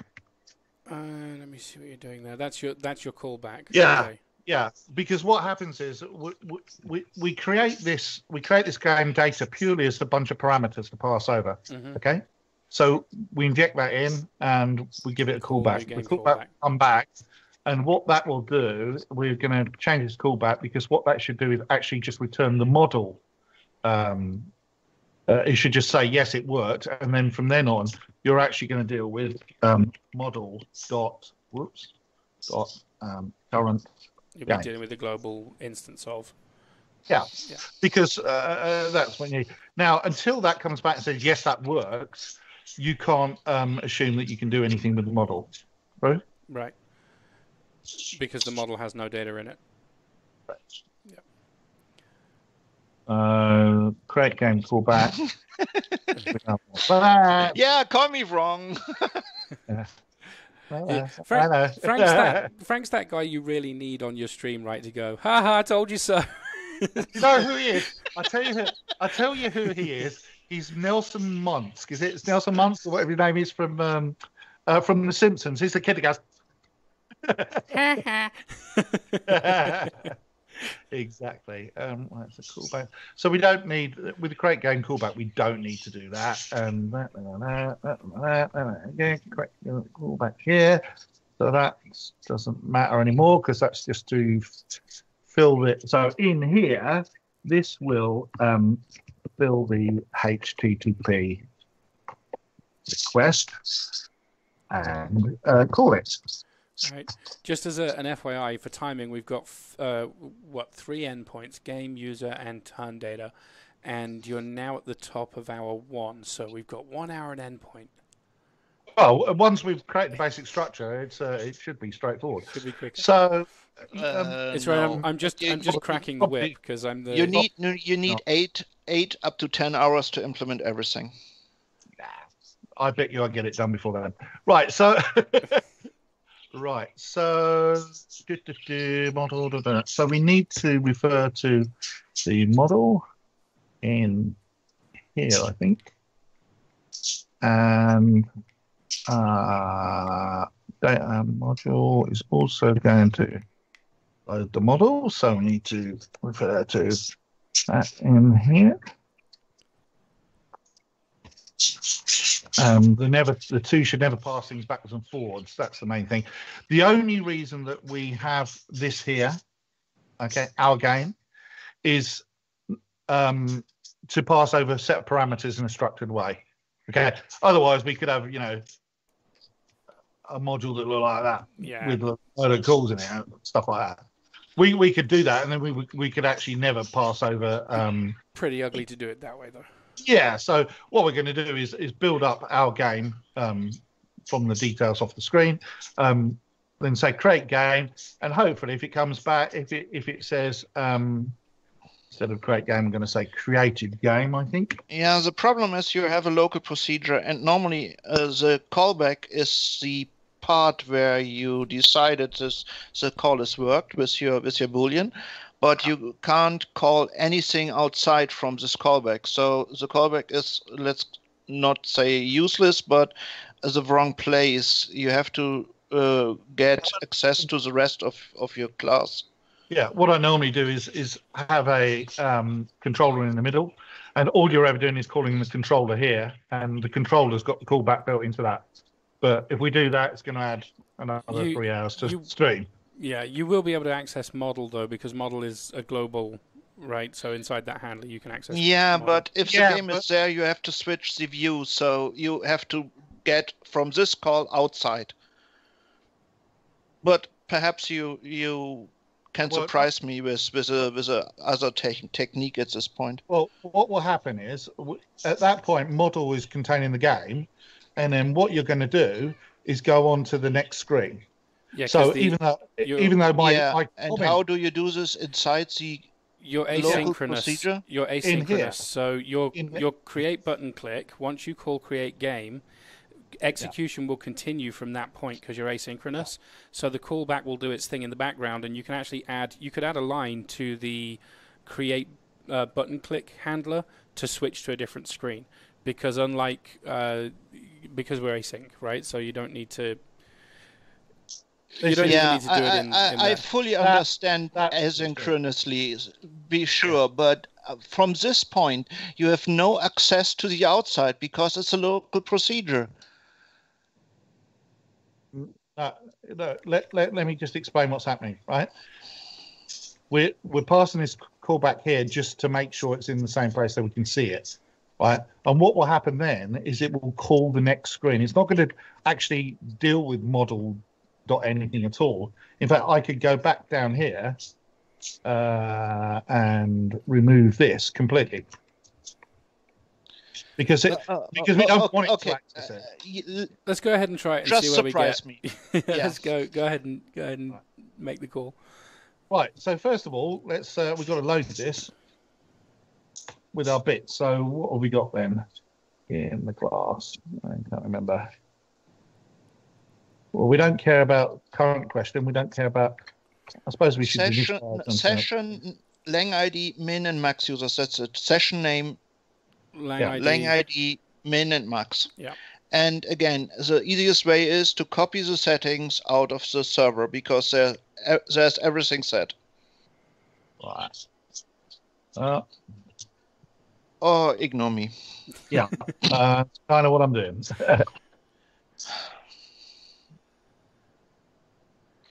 Right. So we're going to start off. Session name's going to come from your form. It is? Whereabouts? Game name. Your little edit box there. That's your session name. Yeah. And then edit. Stop. Yeah.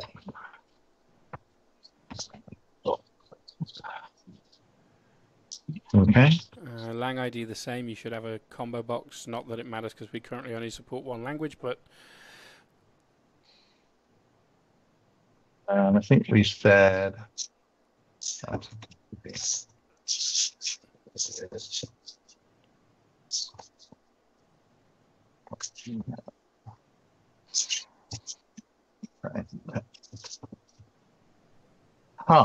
a little bug there. See that? Yeah. It puts the enter character in. We'll come back to that later. Yeah, that's an annoying little bug. If Bruno's watching, Bruno, there's a bug there. You can fix that. Bruno is the CEO of TMS. For those that don't know. Yeah, I'm going to make this statement here that would probably be very unpopular, but it's probably not a bug in the TMS code. Oh, right, I get it. Because I'm keeping out of that one. TMS is dealing with UTF-8, right? Because that's pretty much the Unicode of the web. So TMS is probably doing like a proper Unicode thing, and I expect that the IDE, given the age of the object inspector, is possibly even not aware of Unicode. Yeah. Spinning users. User dot. Please tell me there's a value. Oh, and it's a single. Oh, great. Then unique value. Just round it.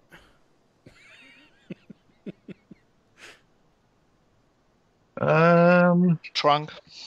Trunk would work. Oh, I'm just wondering why that's the single. Is there not an integer value for it? Maybe a different control, or maybe a setting that it can only. I mean, I would expect that it would give you a single back even if you put it into an integer mode, because you don't want to have the two different properties. So the value is on one property, but you can set it to integer mode. It'll never give you anything but an int. Session ID that comes back from. That comes up on server. Don't need it. Don't need it. Now that's actually an integer. We're gonna what? No, go ahead and set it to the enum. I don't want to confuse you, but what's an integer? So it's effectively being cast as an integer on the server side. The enum game state. Yeah, but you can send it in as the you send it in as the name. Sorry, I didn't want to confuse you. So what? So should we do that? Yeah, just go ahead and send that. This value is ignored from the server anyway. It's not. Yeah, I just want to set it to something. and user count is presumably going to be 0 to start off with because you can send nil. Yeah. Yeah. So.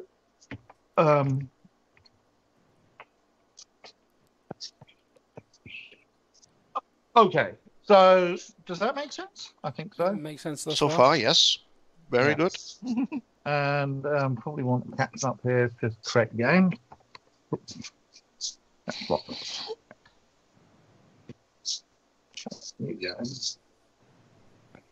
Right. Let's see what doesn't compile then, shall we?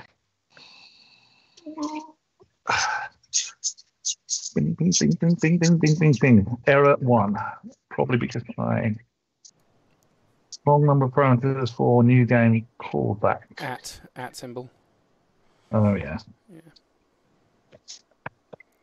That should work.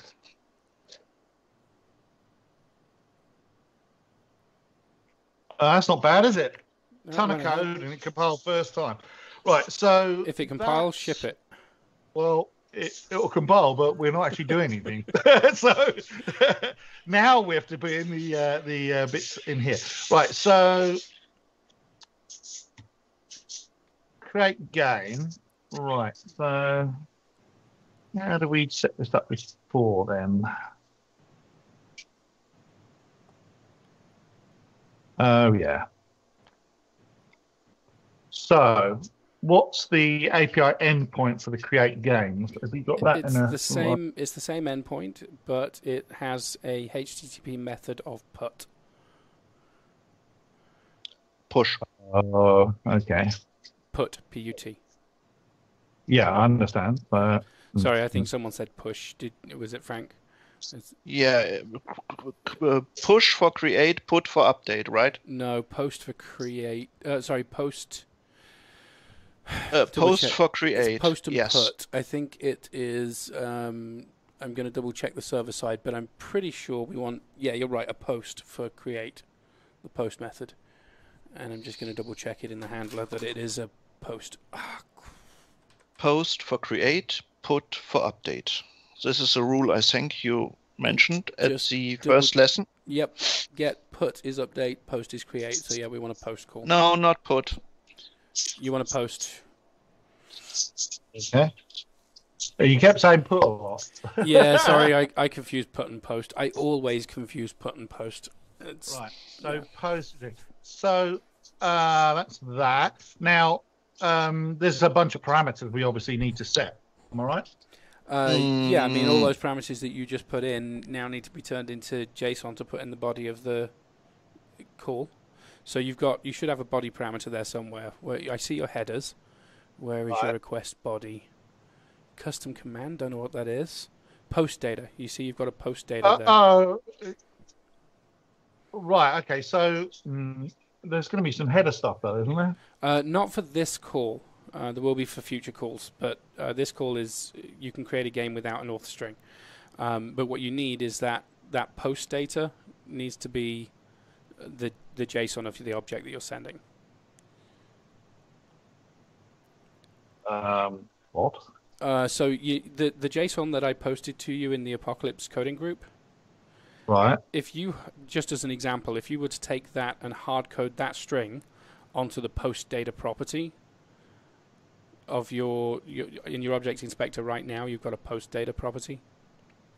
Oh, I see. You mean this JSON? Oh, okay. Yeah. So you have to implement tgame data to JSON for this call. Essentially, right. Yeah. Okay. Well, let's do it.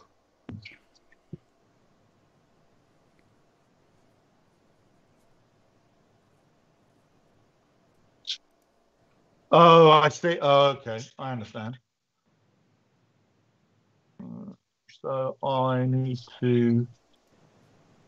And I'm kind of half expecting that the TMS web call will have some kind of serialization call where you can give it an object and it'll turn it into JSON. I'm just going to look and see if that's the case. Because in the past, I found that it didn't do JSON to object. Right, and now you need the opposite, the object to JSON, yeah.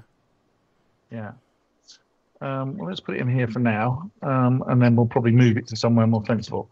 So what we're going to have game data. Yeah, you have defined a record. You can put this function in the record because you need it there. Yeah.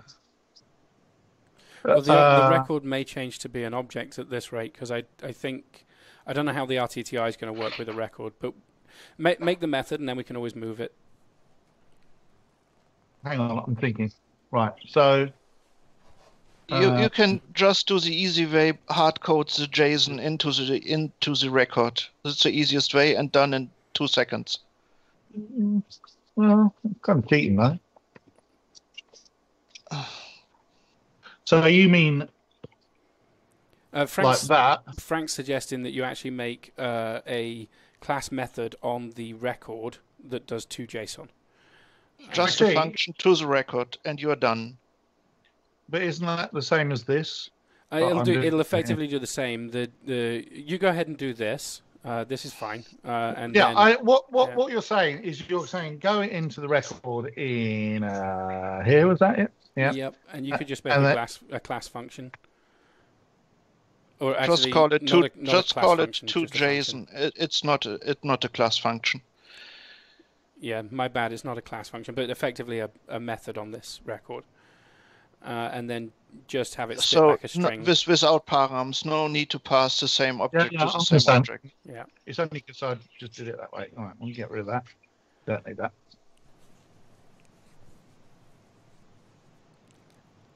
We can call in the JSON unit. It's not a problem. Yeah, I mean, the point is that if you pull the JSON unit in here, then as you add, I guess if you're going to add more classes to this one unit, you'd only need to use the JSON unit once. But I mean, it would have worked the other way as well. There's little difference in it except coding style, really. And so we don't need that, as you said. Yeah, so the easiest way is just say result equals to open brackets, statement, open, close bracket stuff. You have done with a copy paste of this stuff there in 2 minutes. But if there's if the weblib JSON has a method for do both direction to JSON and from JSON, perhaps with an object, you have to change the record to an object, and yeah, and that's why my first question was if the weblib to JSON is be able to handle a class with the RTTI to make it to JSON and from JSON, you can just copy the code from our already implementation and have an interface. Because you don't have to freeze the object in your asynchronous call. What you're saying is do that. Essentially, yeah. Unfortunately, I don't think that it supports. Let me just check that. I'm looking at the code I've got. If it doesn't support it, you can always just hard code the string in. Yeah, it's not a massive amount of stuff, but right. I don't think you're going to get away with using rest.json, but maybe I'm wrong. Well, let's see what happens. Well, if we compile it, it might of course exclude it. Yeah. It says. But I'm expecting that weblib.json contains a similar method. That's what I was expecting. No, it actually doesn't, unfortunately. Okay. So what does it contain? Does it contain like JSON object, JSON array, JSON value pair? Does it contain those things?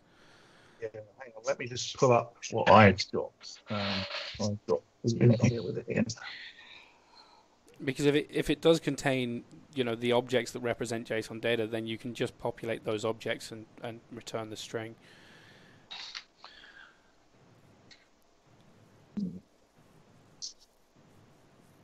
So what it supports is these. That. Oh, perfect. Yeah, no, that's good. So what you can do is just do a JSON object equals JSON object create, and then each of those items is a tJSON pair, which I'm guessing you'd have an equivalent pair class to add to the object. Yeah, so there's a... You just do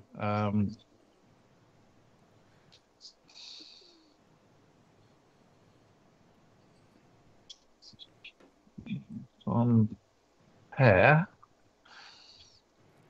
Yep. So your tJSON will your JSON object you'll probably need to do like js.addjo to add the JSON object to the JSON outer thing, whatever that is.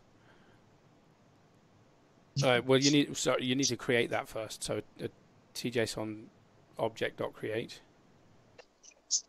Because the JSON object has no method to JSON string, perhaps? We will see. Yeah, so create that first, and then I reckon your next line of code is probably going to be js.add, if it has such a method. No, okay. Is there any? No, it's just the JSON object is a parser. Try the JSON object if there's a jo.toString or toJSON string. Yeah. If there's this method, we just have to add the pairs to the jo object. Yeah, Frank's right. Just see if jo has a toString method. toJSON, yeah. toJSON string is perfect. So just add. So delete that object, the JS. You don't need JS. Delete that variable. Set the parser, yes. Okay, don't need it. And then in the JO, it had a toJSON method as well as a toString. So you want the toJSON object. What? Where you've got toString, remove that and press dot again. And you'll find it's got a toJSON. This one, yes. That one, right. So that could be a direct assigned to the result. Oh, I get it. Okay. So, right. So you'll need to add the pairs, basically. JO should have an add method to add the pairs. Yeah, but I'm still going to need to go JP. You'll need to create it, but let's just check that the method exists on the object first, right? What here? Yeah, if like you do jo dot, does it have an add? Yeah, add pair, right? So you're going to have to create the pairs individually, one pair for each of the parameters that you're putting in, and then add them. Yeah. Can you write JP create with two params? I'm not sure. Let's find out. Whoops. Yes, value. So you can just add pair tJSON pair create without the var. Yes. So tJSON pair dot create, and then you can put your name values in. Each value you're probably going to have to create. You'll have each value which is not a string. You will have to create a tJSON number object in place of So you can provide it as strings, no matter. I think. Yeah. No, because if you provide it as a string, it will put the quotes around it, and then the deserialization won't work. Yeah, we will see what the compiler does to this. Explorations in WebCore. Yeah, we are all expert. Remember this. Yeah, we're definitely experts. Right, so where's my class here? Do you have the correct spelling with all the little lower cases? Yeah. In your comments. You know, you can do some kind of things where you decorate the classes with things like that. Don't do that. Then do RTTR, but I'm not going to do that. So I'm just putting it here just so that we can add the lowercase. So actually, they're all here, aren't they? Yeah. That's the trick here.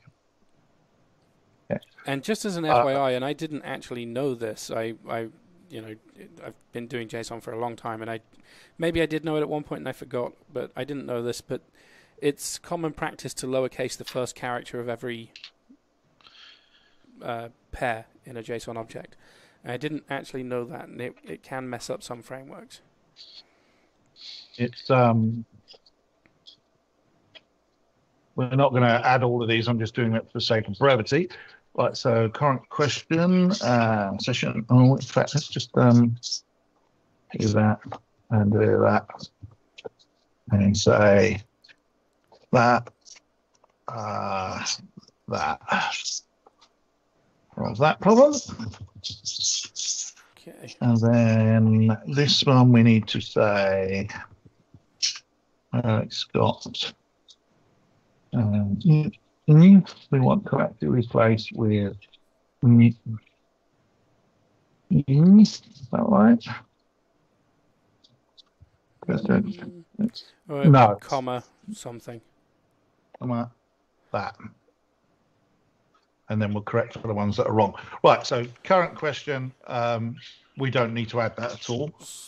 Yeah, but you still should add the member. No, ignore me. I'm talking nonsense. Right, so is to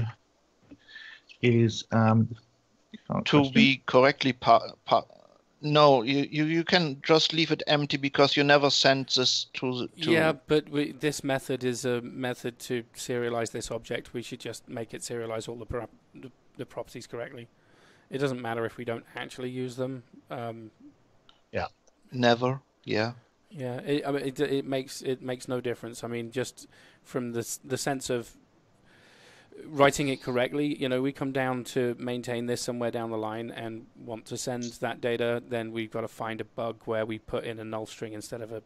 Let's assume you write a class to debug, did you receive this data correctly? And you send back the data you received. Yeah. And it doesn't work. It doesn't know, yeah. You're like, no, it's incorrect. You're missing some stuff. This is where I think Frank was... At this point, please do a copy of lang ID 1.2.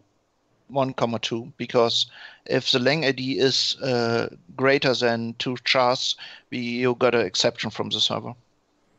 Oh. I don't understand. So Frank's saying if we somehow put in 3 characters into the lang ID of the object, that's going to cause the server to explode. Because it's limit. No, not the session name. The lang ID. All right. Yeah. Left for 2. 3. It's 3, isn't it? 2. 2. Yeah. So the normal idea was to use the language IDs as the international standard, like US minus US or DE minus DE, but we have implemented the database. Someone at the stream had changed the database to a varchar 2. Yeah, that one. Don't want to name him. That would be me. So the next field that you need to fill in, the min user, this is where Frank and I disagree, but I think you need to create a tJSON number object. Sure that there's no overlay, you can just pass 3. No, if you pass in a string, I'm pretty darn certain. Not a string. There might be an overlay. Oh, it might be an override, yeah. There may be an overload. Just try min user. I bet you can, because it's probably a tJSON value or something, isn't it? Well, there may be an overload that lets you just put in the min user numeric value. Oh. Wait You're a minute. missing too many brackets on the line before, I think. Yeah. Many brackets on the line before. Yeah, that's it. No. No. Nope. 1, 2, 3. 1, 2, 3. Yeah. No, it's not that. I'll tell you what it is. It is saying that it doesn't like it. It doesn't have the overload. Yeah. Okay. Well, we'll see. We'll see, won't we? If it doesn't compile, all you got to do is tJSON number.create or something of that ilk, and it will put it in. Yeah. Session ID, that's a string, isn't it? Yep. Everything else can be considered a string from here, unless you're actually using an enum for the next type. Then you need the name of the enum value.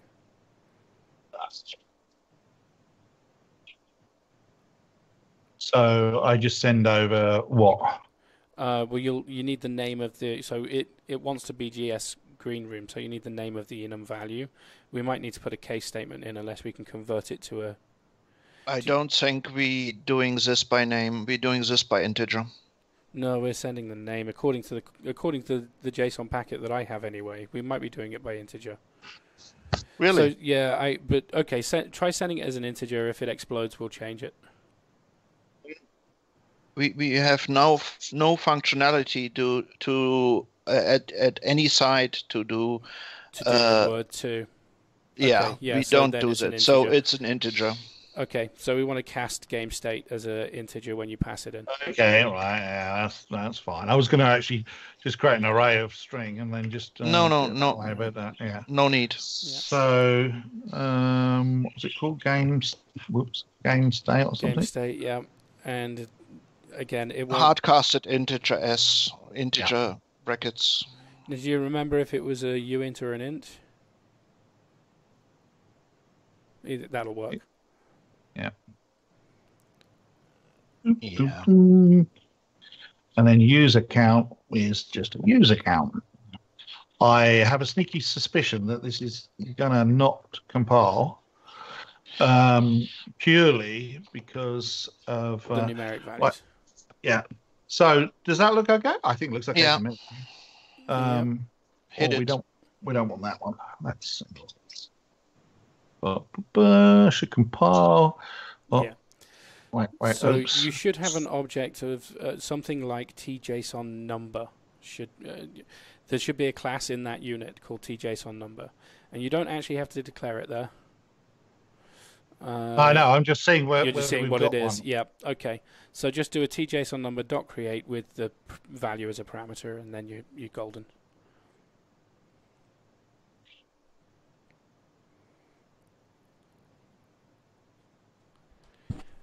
I just heard a fairly loud crash come from the other room, and sounds like my son may be unattended again. And this should compile with a JSON number as param? Yeah, and the you missed one. The game state should be passed as a Oh yes. And user count. And perhaps do a free of the object. Shouldn't need to free it. Yeah, it's an object. It's created. It's a normal TJSON object. It's a class. It is, but it's also created as a JavaScript object, which is completely reference counted, so you don't need to free it. Yeah, you don't need to. Right. So just because I'm perverse, I want to do this. And this, and this, and this, and this. It's the only thing that GExperts can't line up properly. Right, so that looks good so far. Don't like that space there. Are you sure this GJSON object is reference counted in the weblib JSON? It definitely is. Yeah, I've used it before. It definitely is. Absolutely, so it's not a problem. Absolutely, everything you declare. I don't think you can actually free it. I think if you try and free it, you get an exception. Yeah, literally everything you create because it's compiling to JavaScript. Absolutely everything in JavaScript is reference counted. There's no native types that are not reference counted. So even things like numbers. Okay. Right.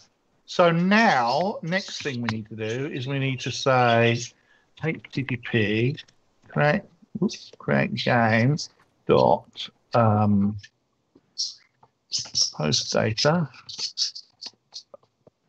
Oh, it's just a string, is it? Okay. Yeah. The game to JSON. The game dot to JSON. I'm just going to say there is one thing I'm slightly nervous about. In other frameworks, I'm assuming post data is the body of the request. And in other frameworks, it's called body because you can send a body with a put, a post, and maybe just put and post. But if this framework assumes that you can only send a body with a post request, that could be a problem. I wouldn't worry about it. I think it will work. I think that's the correct property. It's the only one named anything like the one we need. I'm just worried. Yeah, worried if I remember, they do have. Yeah, but post and put should be. They both have a body. Yeah, they both have a body, right? But why call the property post data as opposed to body, right? So maybe the person that wrote this doesn't realize that put has a body. I'm just.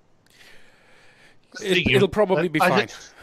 I think what you do is we just try it and see. Let's hit it and see what's the worst that can happen. Right. So first, the other thing we haven't done is we haven't actually.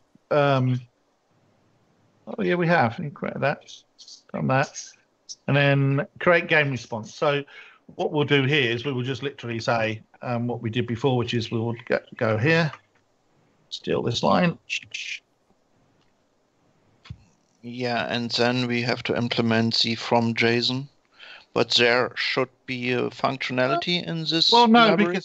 this is we're just going to output this as a debug to see what came back. Yeah, I know. But actually, when we get to decoding the JSON, I think that tjson.parse probably will do that. Yes, so. It absolutely will. We can get JSON value as well. It supports that. And the JSON parse would probably just create the object it'll stuff. Create the object list, and then we'll have to decode it. Yeah, by hand. Yeah. Anyway, so will you compile? Yes, you will. Come on. Aha! It worked. Now I need to do secret stuff in the background that nobody can see. And move that over. Don't do it there. Actually, it doesn't matter because you're already signed in. Yeah. Yeah, it doesn't show anything untoward. You have to do those. Go to the right place to get the source code, which I believe there's a function in here to do that. Let me.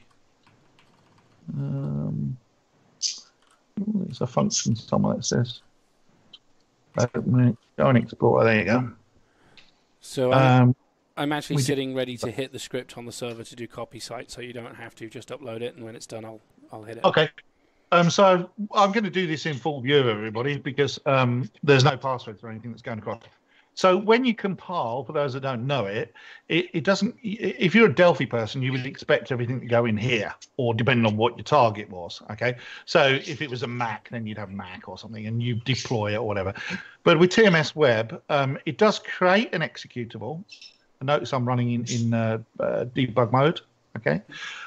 It does create an executable, but that executable is pointless. All it does is just tries to run the thing in the browser. We are not doing the normal workflow for TMS Web Core. Normally in the workflow, what happens is if I'm debugging a Web Core app, I'll actually do it in my local browser and then eventually put it up on the server and test it there. Mm-hmm. Okay. But what Web Core does is it creates this additional folder called TMS Web. And because I'm in debug mode, if it was in release, it'd also say release. That's the stuff that I need to put up on the server. Okay, so we've already set up before Apocalyptic Server, and we have a thing called site. Cross-origin resource string sharing. Okay. Yeah. Yeah, the comment from Ian. Yeah, so Ian commented that if you stick to get and post, it makes course handling easier, which is the cross-origin security concerns in the browser. And in fact, I'll tell you a little story about that. The project that I just worked on. Yeah, it's up. Okay, yeah, I'm copying it across now. I'll tell you a little story about that. I worked on a pretty big project, and it was the one I talk about in the Fireside Chat series that. Go in your browser, folks. I'm on the welcome page at the top at the moment. And we had a lot of problems with cross-origin scripting because they can have tablets that run the browser code, and then it's talking to a browser, a custom web browser. Mm-hmm. And we want to limit them to only working on certain networks, but those networks could appear to be cross-origin. Right. And I had to put a lot of cores handling in. I didn't know about cores until I did it. It just never came up. Never had a problem before. And I'm like, oh my God, what's this? And Google are very obscure in their documentation about this until you hit the mother load of the documentation, and they've got loads of information about it. But it basically will stop your scripts dead in its tracks, and you'll wonder why it's not working, and that's why. Yeah. Cross-origin scripting. So you have to add a load of cause headers in if you are doing certain functions on there. So, yeah. Right, so that's uploaded. So in theory... in theory. Yes, in theory, we should go here and hit F5, and we should be writing the new thing. So let's. My name is Ian, and we're going to start a game. And give it a name. We're going to call it Test Game 1. You might need 0001, just from experience. Why? Because we're going to test this many times.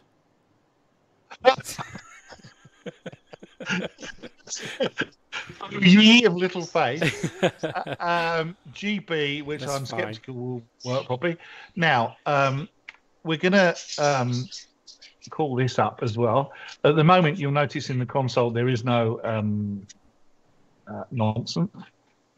All our sources are here. So if we click on here, you remember the classes we just created? Mm-hmm. Oh, look, there they all are. So it's very bizarre.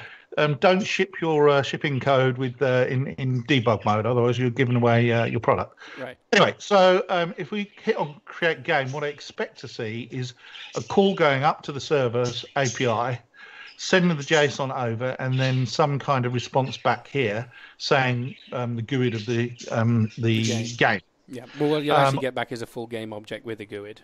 Yeah. Or an error. Yep. So let's click on create game.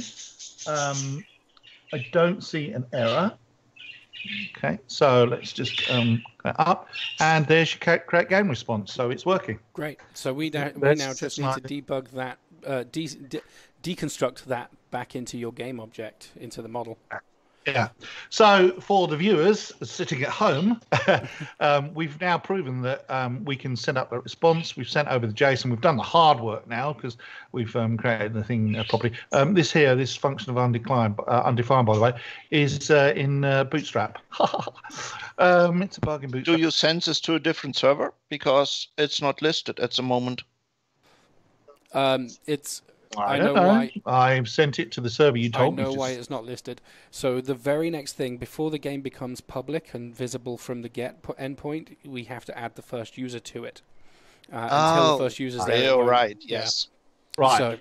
So okay. So now what we're going to do is we are going to go and debug what comes back.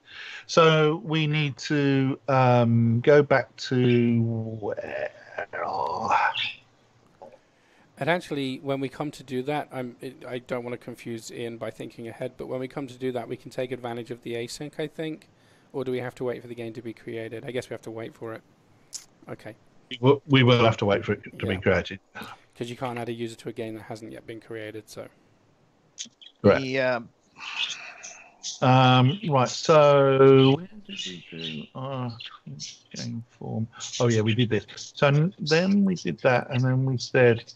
in the class, we said that, didn't we? So now what we really want is an opposing function from JSON. Yeah. So now we will say function from JSON returns type of record.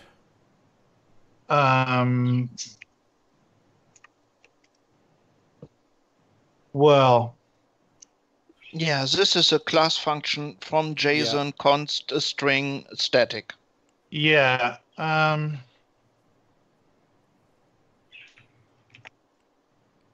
it's okay because you're just doing assignment of a record. As this is compiling to Free Pascal, I don't know, but I think you probably need to make the method static as well. You have to, in any cases. Right. Opt. So you're good. You've got JSON string as string. Close your bracket. Go to the end of the line. Semicolon static. Oh, like this? Yep, and then semicolon. Yes. Yep. Why do I have to do static? Because it's a class method. Oh, yes, because obviously I need to return these things as static data. Otherwise, it won't work. Yeah, good. Okay. Is that correct? Yes.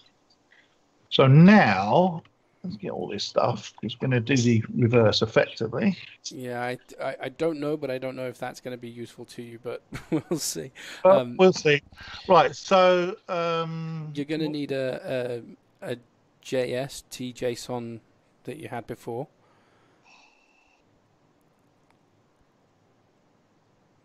Right.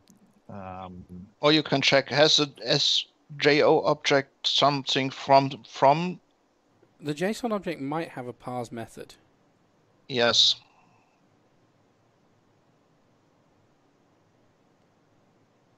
Parse JSON value. Well, here we go. That's just a value, isn't it? Is that? Yeah, I but guess it's going to pass the whole thing.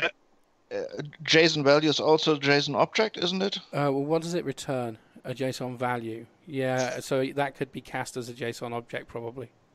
Yeah, Yep. so you can use that method, parse JSON, rather than the JS object I suggested, and give it your string.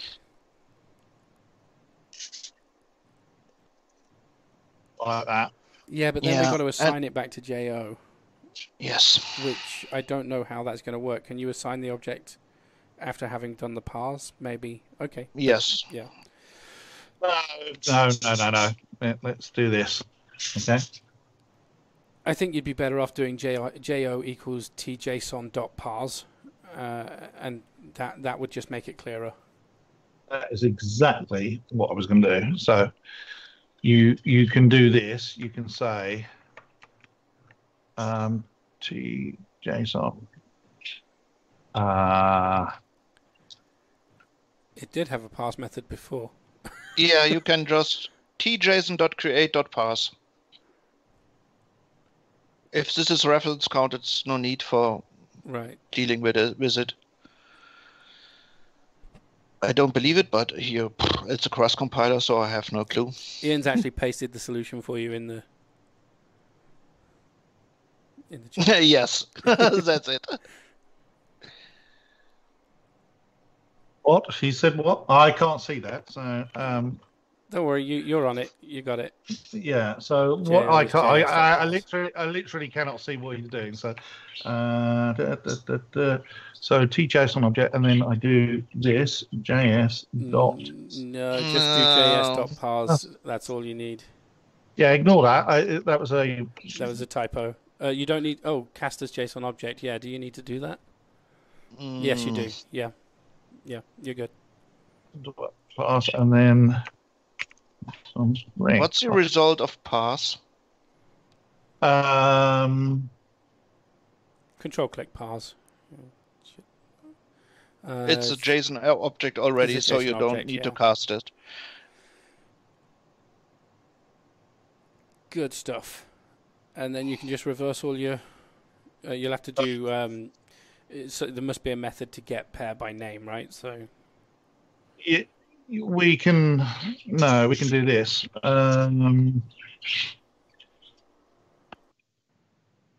Yeah, you're right about most of these not being any use. So what you can do is it's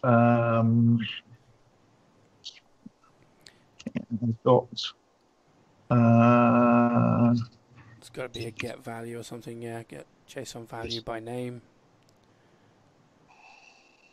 You don't need to say by name. The default is by name. Right, yeah. I was just reading it that way. Then the question is, what does that return? Because you probably need to choose whether it's a string or a integer or a. So it's a string. It's a string, but for the ones that aren't strings, you can just convert them. Right. Okay. Yeah. So yeah. So we've done current question. Yeah. So let's get rid of some of these. Right. Control shift record. Yeah, you would think that would do it, but we're not going to bother doing that.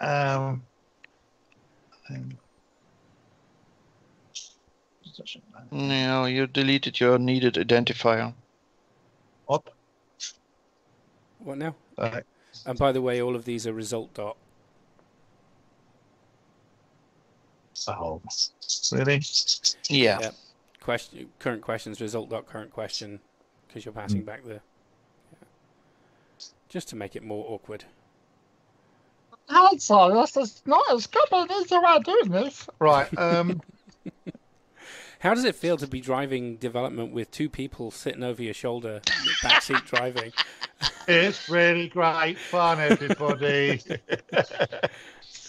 This is it's like an extended job interview, isn't it? It's like, how are you doing, Ian? I'm doing great. Yeah, it's going really well. Just everybody shut up. Max user.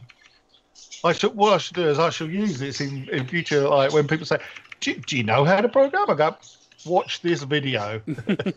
Session ID. And you'll see that I can't. You see that I can't code. I need at least three people helping me. Games 8. Yeah, exactly. Well, I find it funny. We were talking about Frank and I were talking about the backseat coder phenomenon in a previous stream, and I said, well, I do like buddy coding because you've got the benefit of more people's knowledge, right? And that can be really useful. But also, let's say I've missed a semicolon, but I know I've missed it. I'm going to go back and get it. Then you've got this tweet on your shoulder saying, "Go and get that semicolon," right? And it can be quite off-putting in some ways as well. With RTTI, we can do this much more intelligently. Yeah.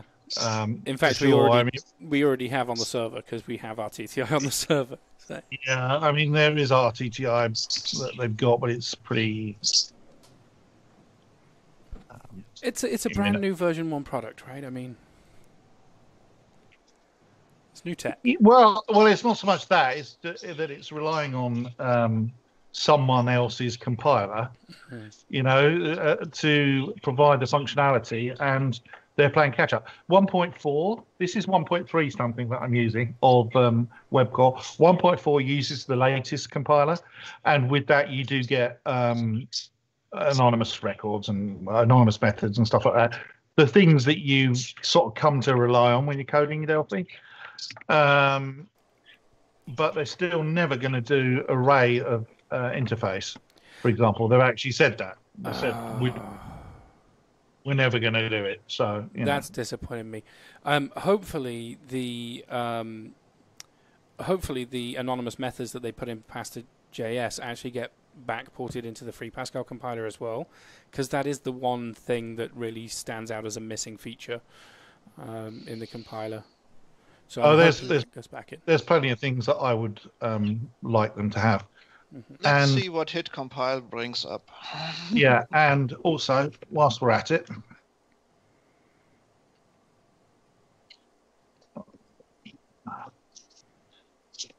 yeah, but it does disappoint me. The array of interface is a big deal for my coding style because I do everything to interfaces, and it's very difficult to set up. I think array of object might be a concern as well. Here's one of those examples. You just put a period instead of a comma. I can't remember what I think it's web tools.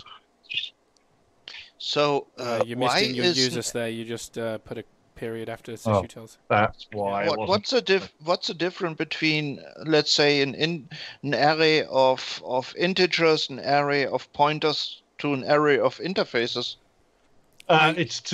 It's just the way that they have implemented the Java script, and I think they said there was a technical reason why they can't do it. I don't know what it is, but they said anything that is referencing a specific area of memory can't be used. So no pointers, no arrays of interfaces. No pointers also. Okay. There are no pointers. So basically, JavaScript treats everything as an object, right? Even an integer as an object. But the objects, I think they've fixed this now. They now have like constructors and stuff like that on objects, but certainly in older versions of JavaScript, there were no constructors because the objects were not objects of class. There are no classes. They are just objects, right?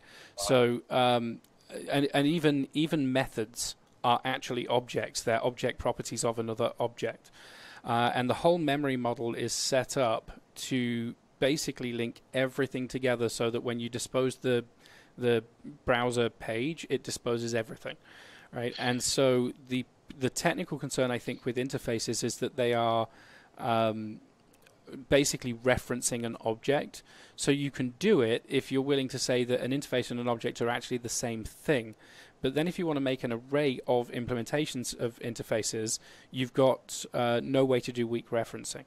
So that's why you can't. Yeah, but when I can do an array of objects, I can just do an object which has a private member of an interface. It potentially, but I think there's a problem with array of object as well for the same reason. So okay. Basically, what I was looking at the possibility of building kind of a UI framework that over a WebSocket you would say, here's all the windows, go draw them to the client, right? And I couldn't build up an actual client-side model of the UI because of these limitations. But what I could do is send in like the equivalent of sending a list of records, and each record represents either a window or a button or whatever it might be, and then have the JavaScript reparse it every time and keep a reference to the objects that it already has created. So you can do that, but you couldn't do like this parent-child VCL style arrangement. It was a real technical hurdle when I started trying to build this UI framework for it, and quite frankly, it led me to the position that if I want to actually build that as a usable tool, I wouldn't use Paz2JS to do it. I would just build the client in JavaScript, because the whole transpiling thing just complicates what is actually trivially easy to do in JavaScript if you have to do it that way. So yeah, it's an annoying limitation for me. So there's our stuff.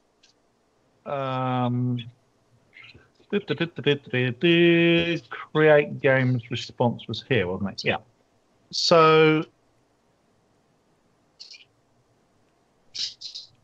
is there any response from the server that indicates whether or not creating our game was successful? Yeah, if it throws you an error like a 500 or anything like that, then it went wrong.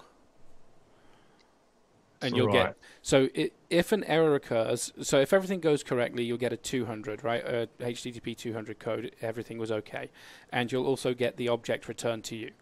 If something goes wrong, you'll get a different error code, most likely a 500, and instead of getting a JSON object, you receive a string which contains the error message. So your response, you should have a status code or HTTP code on the response object. No, it's just a string. No, there is some kind of response code. I've seen it before. Response is just a string. A response at the moment, you don't have an object, you have a string. If you look at your procedure declaration. Yeah. Good point. You can check if there's brackets from JSON inside, or you have something at your object level. You should get an object, right, on response. Like sender or something. Yeah, but there isn't. No, there's. Hang on.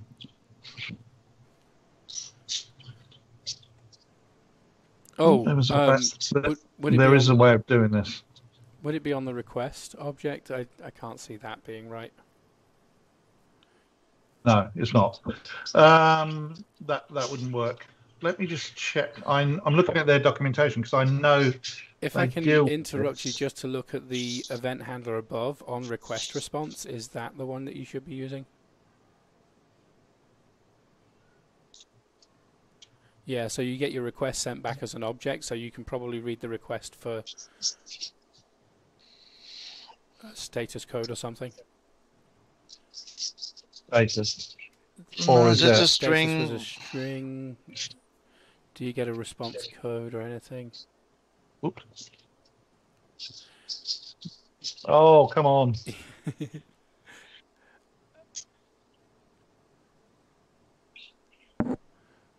Right. If status is you've got ready state send response. I think status might be the one. I'm just thinking, let me look through their documentation because I know they've got a thing somewhere where they say if the status is this, then do this. Yeah, and Ian just said it's got a state and a message in the.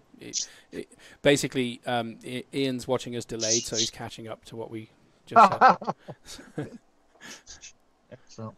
What's he saying then?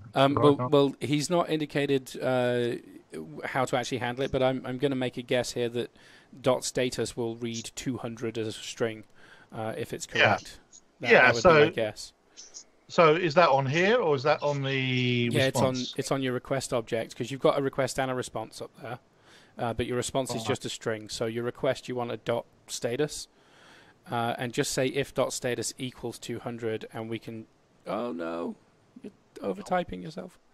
Yeah. And we can. Oh, come on! Doing it again.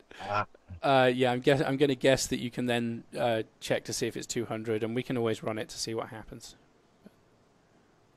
Yeah. So if and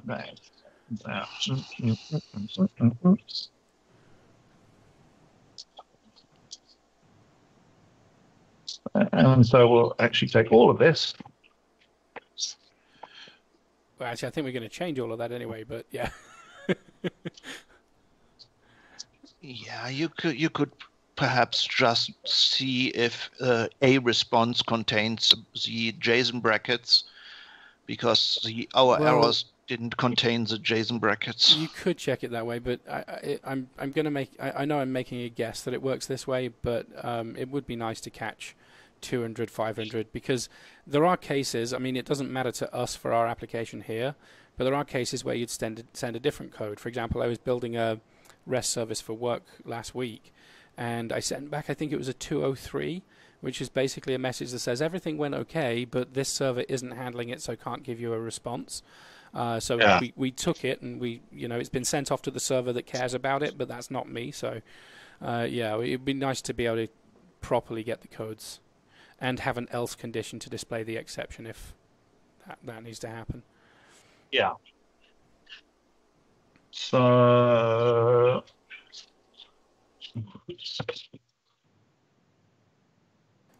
and of course, the absolute best HTTP code is "I am a teapot." Love that went into the official spec.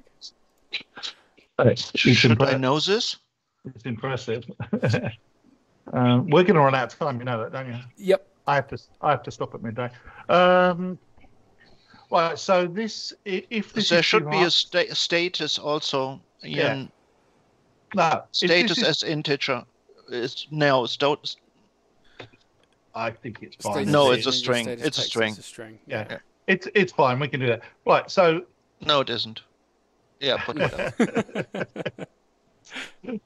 That cracks me up. Right. So what we do is we go current game. Current game. Equals T game the from JSON and a response. And then if you wouldn't mind, put the else condition in and raise an exception with a response as the message. Well, I don't know whether we want to raise an exception because that will end up with the web page knackered, basically. Yeah, I mean, it might look ugly, but if something goes wrong with this call, how do you handle it? I mean,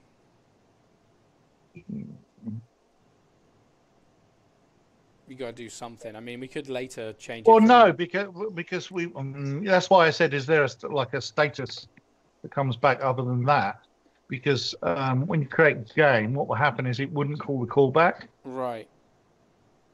Which is what's going to happen here. It's not going to call the callback. Okay. But we do want to call the callback and say, hey, it didn't work. Well, so could you instead put just log to the console right now what that error is? Because for debug purposes, if something goes wrong, you do want to see it. Yeah. I'm not saying not to do it. I'm just saying there's got to be some way of saying to it, you did not work. You know? Yeah, go spit to another page that says, oops, something went wrong. Sorry, developer too stupid, right? Yeah, that couldn't possibly be the case, but yes.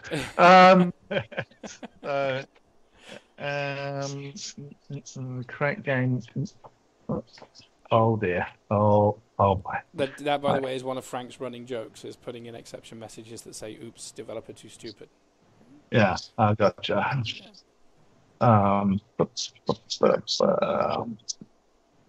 It reminds you to make all the right way so that you never see that your own program message you're too stupid. Yeah. Well, it depends on how much pride you put on being intelligent. I don't have a whole lot of pride. I'm willing to accept that I can make mistakes. You and I both have children, and therefore we know that there's no such thing. There's pride in being intelligent, because just when you think you're smart, the kid does something, you go, I don't understand their homework. Well, also, just the very fact of having children means that you understand how to make mistakes. No, I'm kidding. Yeah, I just read something on Facebook there. Daddy takes a young child first time to the job, and they're arriving at the office and seeing all the other employees at the office, and the little kid starts crying. And the dad asks, so, child, why are you crying? Because You mentioned you're working with all the clowns, and I see no clowns here. I like it. They'll call you on it. I told you my story last week of, oh, that's an airplane, Daddy. Yes, it's off to land at the airport. That's a motorbike, Daddy. Yeah, you're very observant. You've got a baby in your tummy. Oh, thank you. Kids will be honest with you. Okay, we did actually allow for... we had an exception trap. Yeah. Okay. So what we do is we say this.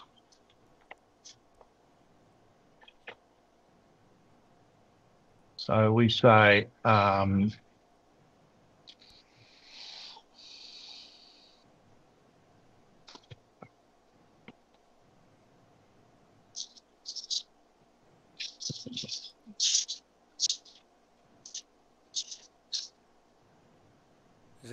I'm loving the and I knew this would happen, but I'm loving the level of confidence dropping on, are we going to finish this? Level of confidence dropping.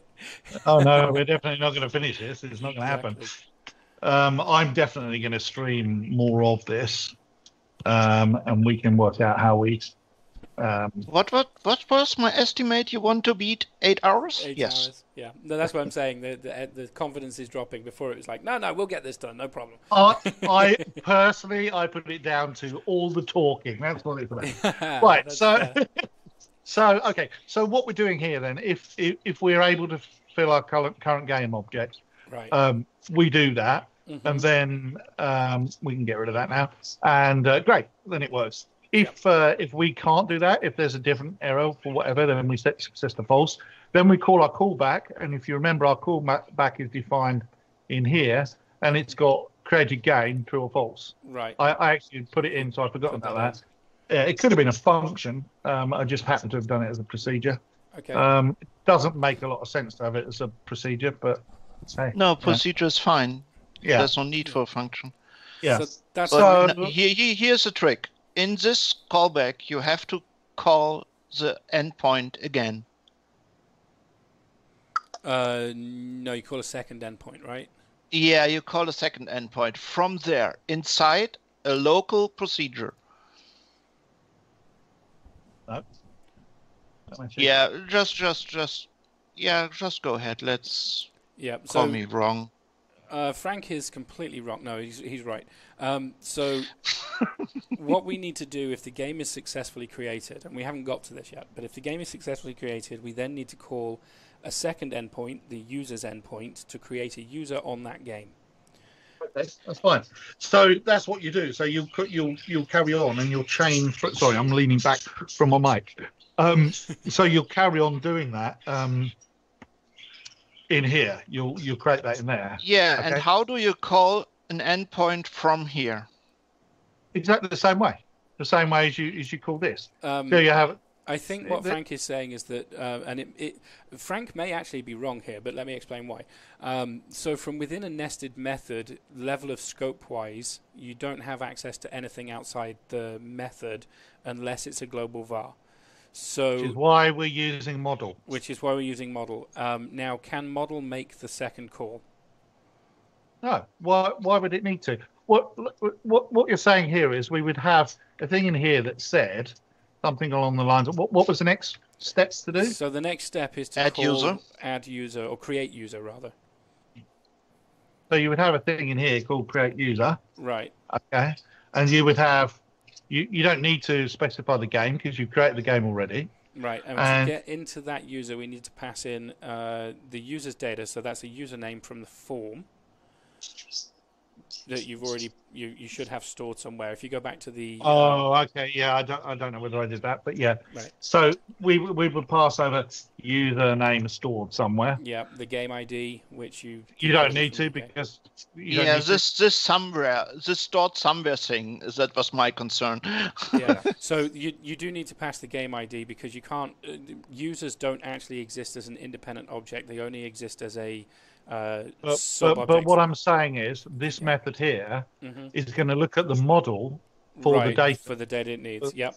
because that's all it needs. Yeah, because you're dealing with global vars, which is horrible in the first place. But okay. Well, the only global var's the model, right?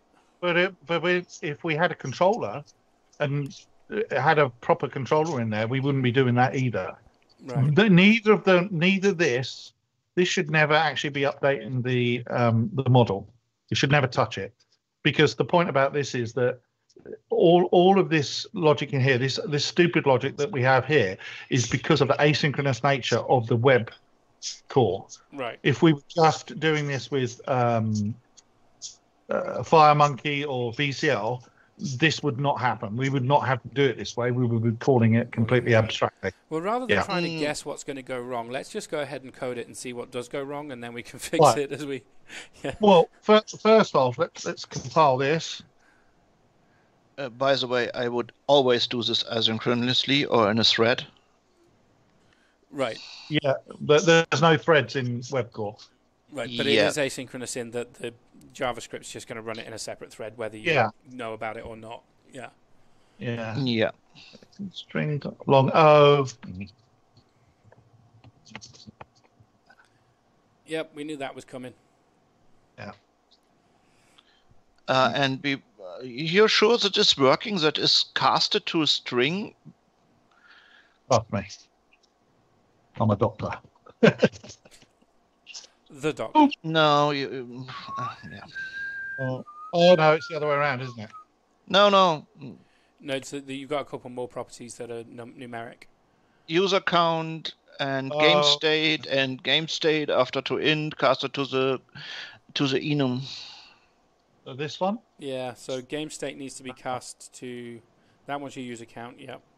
And your game state needs to be cast to the t game state enum.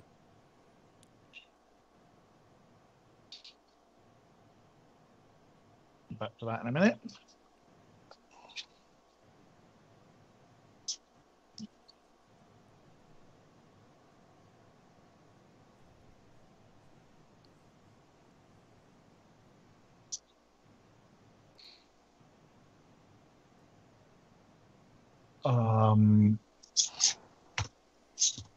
Good a value as any, I suppose. Is that correct? Okay. What's missing now? What?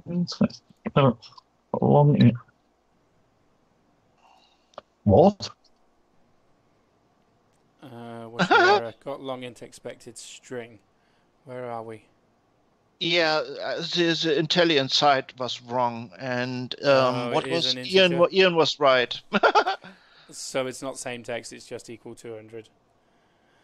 This is stupid because we checked it twice that status is a string. Yeah, and I'm sure there's probably a list of HTTP code somewhere in the framework, but we can just use 200. This is horrible. Right, so let's put it up onto the site and make it work. Say the word as soon as it's finished uploading, and I'm on the button. Okay. Yeah, but there's no difference. Right. Okay, it is copied. Okay. I might have just run the script twice, so hopefully I didn't delete it inadvertently. Okay, so. Right. So I'm going to call myself something else, EMB2, start a game, and we're going to call the game test game 0002 or whatever you said about. Let's say max users 10 just for the sake of it. Language, we'll leave it at GB. Correct game. Game created. Great. Let's create the user. Right. We fight for the user. I watched that the other day, the new Legacy movie. Oh, really?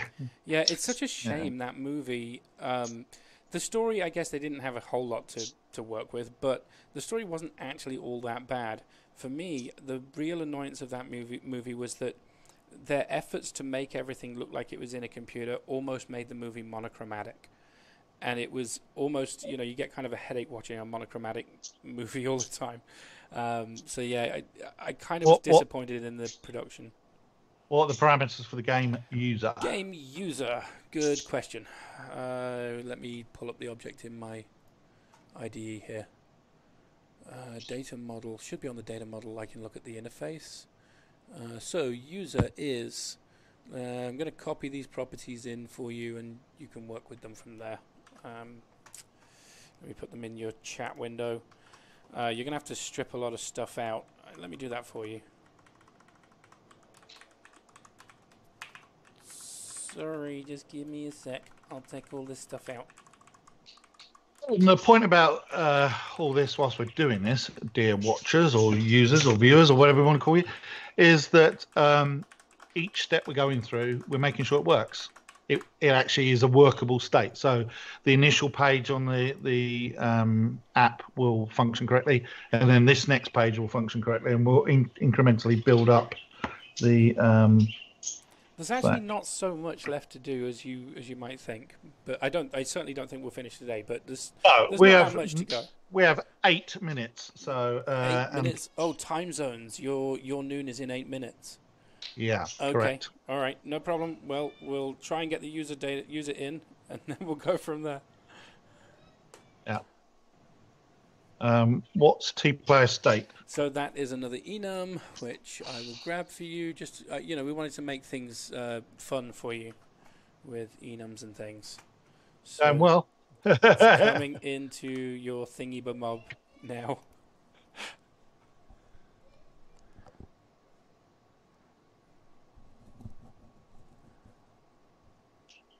And you can.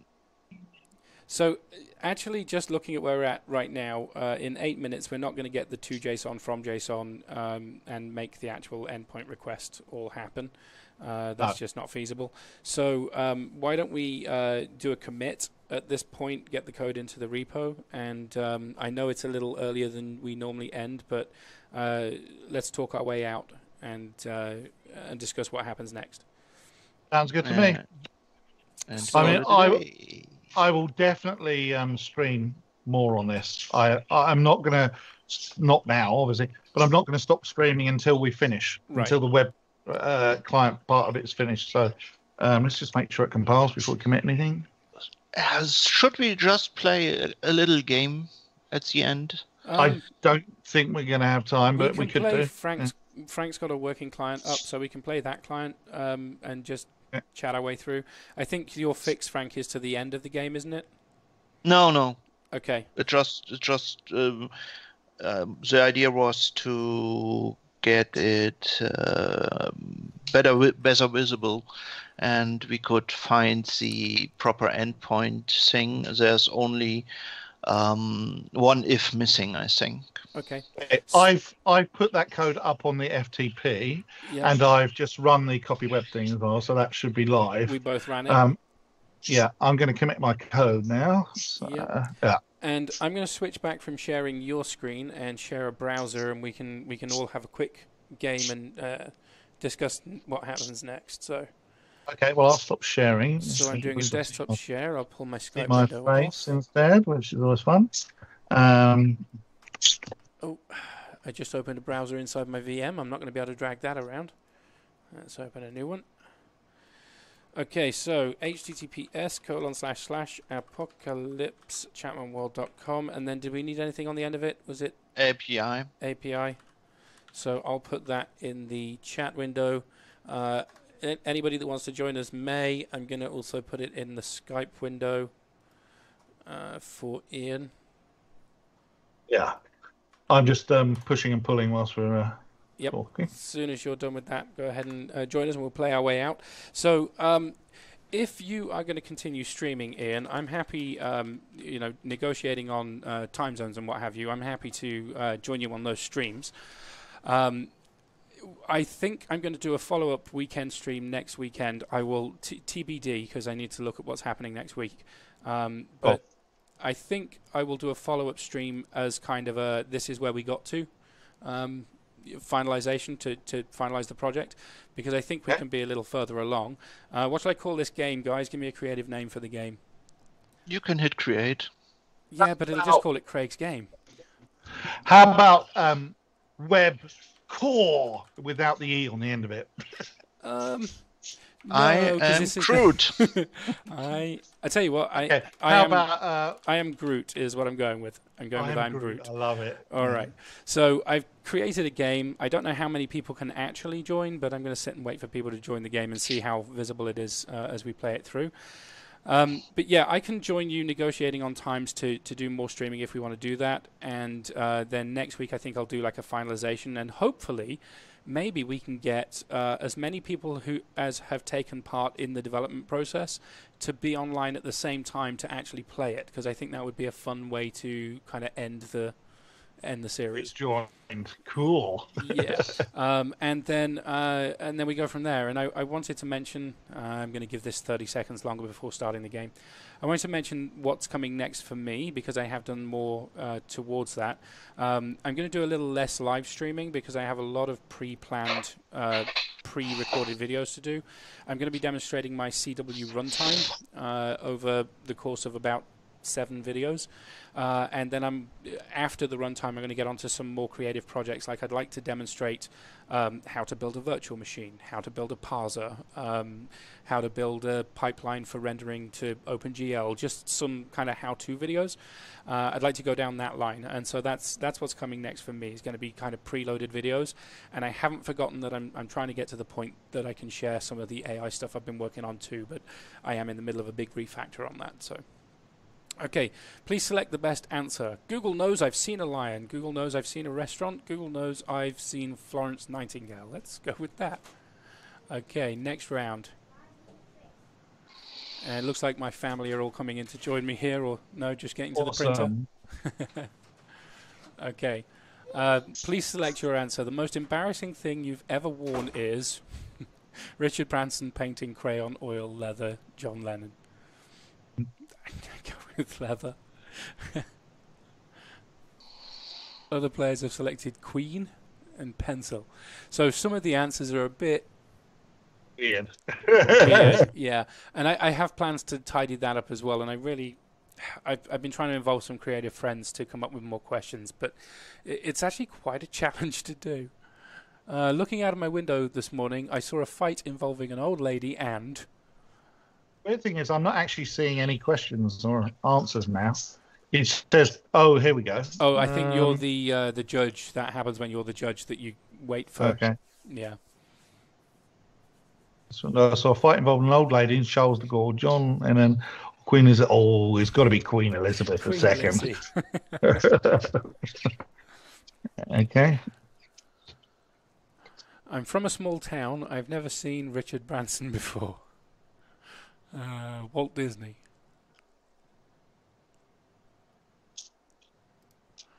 There you go with Ocean.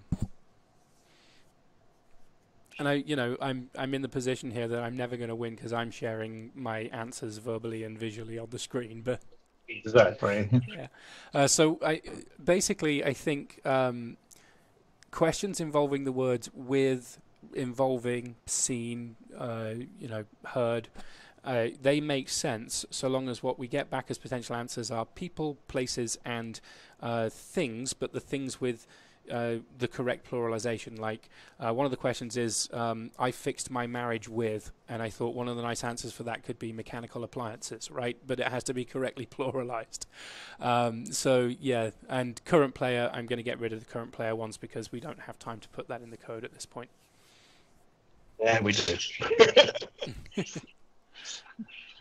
Okay, I want lunch. Don't know whose answer that was, but that's your point. That's perfect. There is something you want to get off your chest. What is it?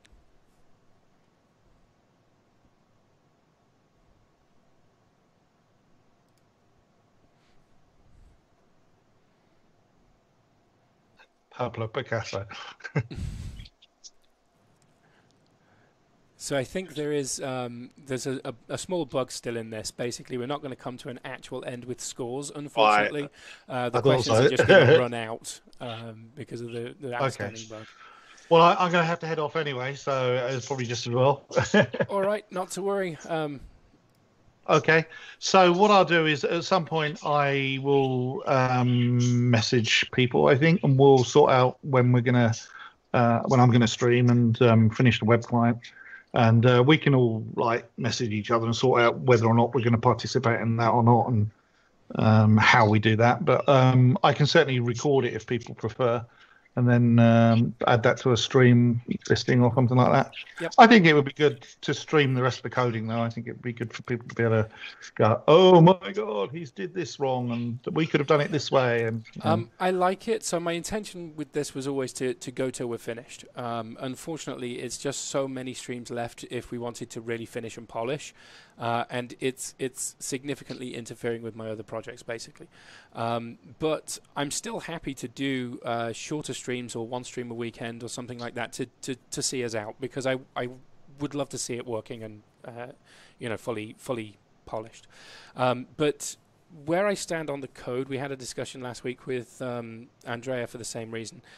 He said, can I do coding offline and then share what I've done, or record a video or something like that? And honestly, I think we have demonstrated how to write the server, how to write the clients in various different forms sufficiently at this point that we've done our diligence and shown how webcore can be used, right? We haven't completed it, but we've shown it. So I think we've done enough in that regard that we've kind of got what we intended out of it. So basically now it's relaxed, up to you how you want to do it, whether you record it or whatever you want to do.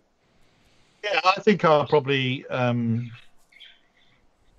I don't know. I haven't think about it. I'll probably do a little bit of both. I think pre-recorded and do some streaming and talk about it. Right. Anyway, I've got to go. That is actually my wife asking me where I am. All right, you bail. All right, thank you very much, Ian. Right. Bye. Thank you. Bye. Just you and I to see us out, Frank. Yes. All right, let's switch to our talking head screen and see if we can. Oh, we've got Ian's ghost still on there. Okay. So yeah, I've kind of given away where I am. The judge has basically, our game has ended because we've lost a player and we don't have timeouts. But yeah, it's functioning after a fashion. So yeah, basically where I'm at with my streams is I want to start getting some of the pre-recorded done, and this time slot is when I would do that pre-recording. So that's why I'm kind of keen to do fewer streams going forward. But I still want to kind of try and see it out, and we still have a video to do on your MVVM framework. So what's next for you? So I'm currently just refactored the handler for my model connection from the view model to the model. So we can schedule our recapture of my MVVM stuff. If this is done, I will do volume 3 of my MVVM series, which is called View Model and the Model. And I think if this video is on air, we can make a schedule for our talk. Mm-hmm. Before that, we could do it, but it's nearly the same with better quality. So let's wait if my linkage from the view model to the model is ready. That's the next part I'm on. I'm just also preparing my Delphi source code formatter, try to get it working the basic functionality. And if the basic functionality is also up and running, I will start with little live sessions of doing this. Mm-hmm. The next topic on my list is the German Code Rage. I will do 2 sessions on the German Code Rage, and it is live in of course in German language, and at the same time I will also put an English version of the same session on my YouTube channel. So if someone is want to have the same stream in English language, it's at the same time online if the while the German Code Rage session is running. So that's my time schedules for, I think, the next 6 or so weeks. And after that, I would really like to see and be part of your AI stuff, I think. Yeah.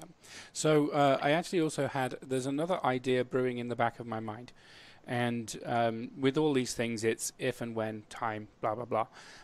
But this idea that's brewing is I would like to have an event which demonstrates, it can be Delphi or it can be Lazarus, but I would like to have a Code Rage style event for Chapman World that has any Pascal, basically, any chosen compiler you wish. Bring along your code and show us what you can do with that language. I would like to have such an event, and I guess this could be kind of, depending on how many people see this video, kind of a call for, not call for papers as such, but would you be willing, the people watching this, would you be willing to record a video for a Code Rage style event, which would be free to attend, open, it would just be streamed on my YouTube channel, and basically not restricted to a particular Pascal compiler, but whatever tool you want to use. Would you be willing to make content for that? If you would, then let me know either by just commenting on the YouTube, or you can email me directly. Actually, just put Chapman at chapmanworld.com or something like that, and it'll get to me. And let me know if you'd be interested. So, yeah. And that's it. That's me. Thank you very, very much for joining me, Frank, today. No problem. Don't have the opportunity to thank Ian because he's bailed already. But I appreciated your time over these 14 weeks or so, 8 weeks or so. So yeah, deeply appreciate that, and I appreciate everybody who's joined to watch along the way. We are not done, so we will have another session in some form, but watch my Twitter, watch my Facebook for notifications on when that will happen. So. Yeah, and if you take a look at your public repo, there's also a Syn FMX client. Mm-hmm. It's not completely finished because I didn't find the time to finish it up, but some parts are missing, but the core components also working without the frame stand, just doing vanilla Delphi FMX stuff, and it's a little bit different approach. I just copied the VCL client stuff into the FMX stuff and put around T-Task run. Right. So I'll also make this commitment. So if you are, if you're following the GitHub project, which I will link in the video description, if you're following the GitHub project, I'll make sure that the code continues until we have a fully functioning web core client and a fully functioning FMX client. So one way or another, whether Andrea has time to finish it or not, we will make sure that both clients actually get completed out. And as I said, watch this space for a follow-up video with completed clients, hopefully. So.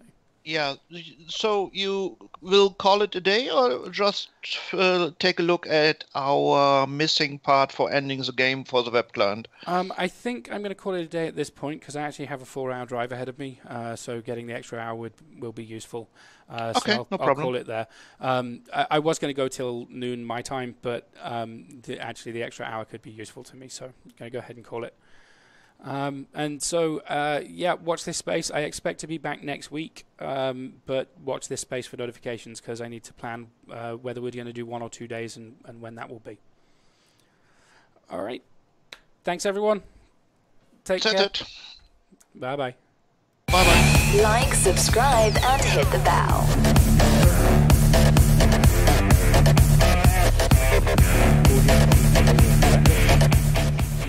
Yeah, so perhaps your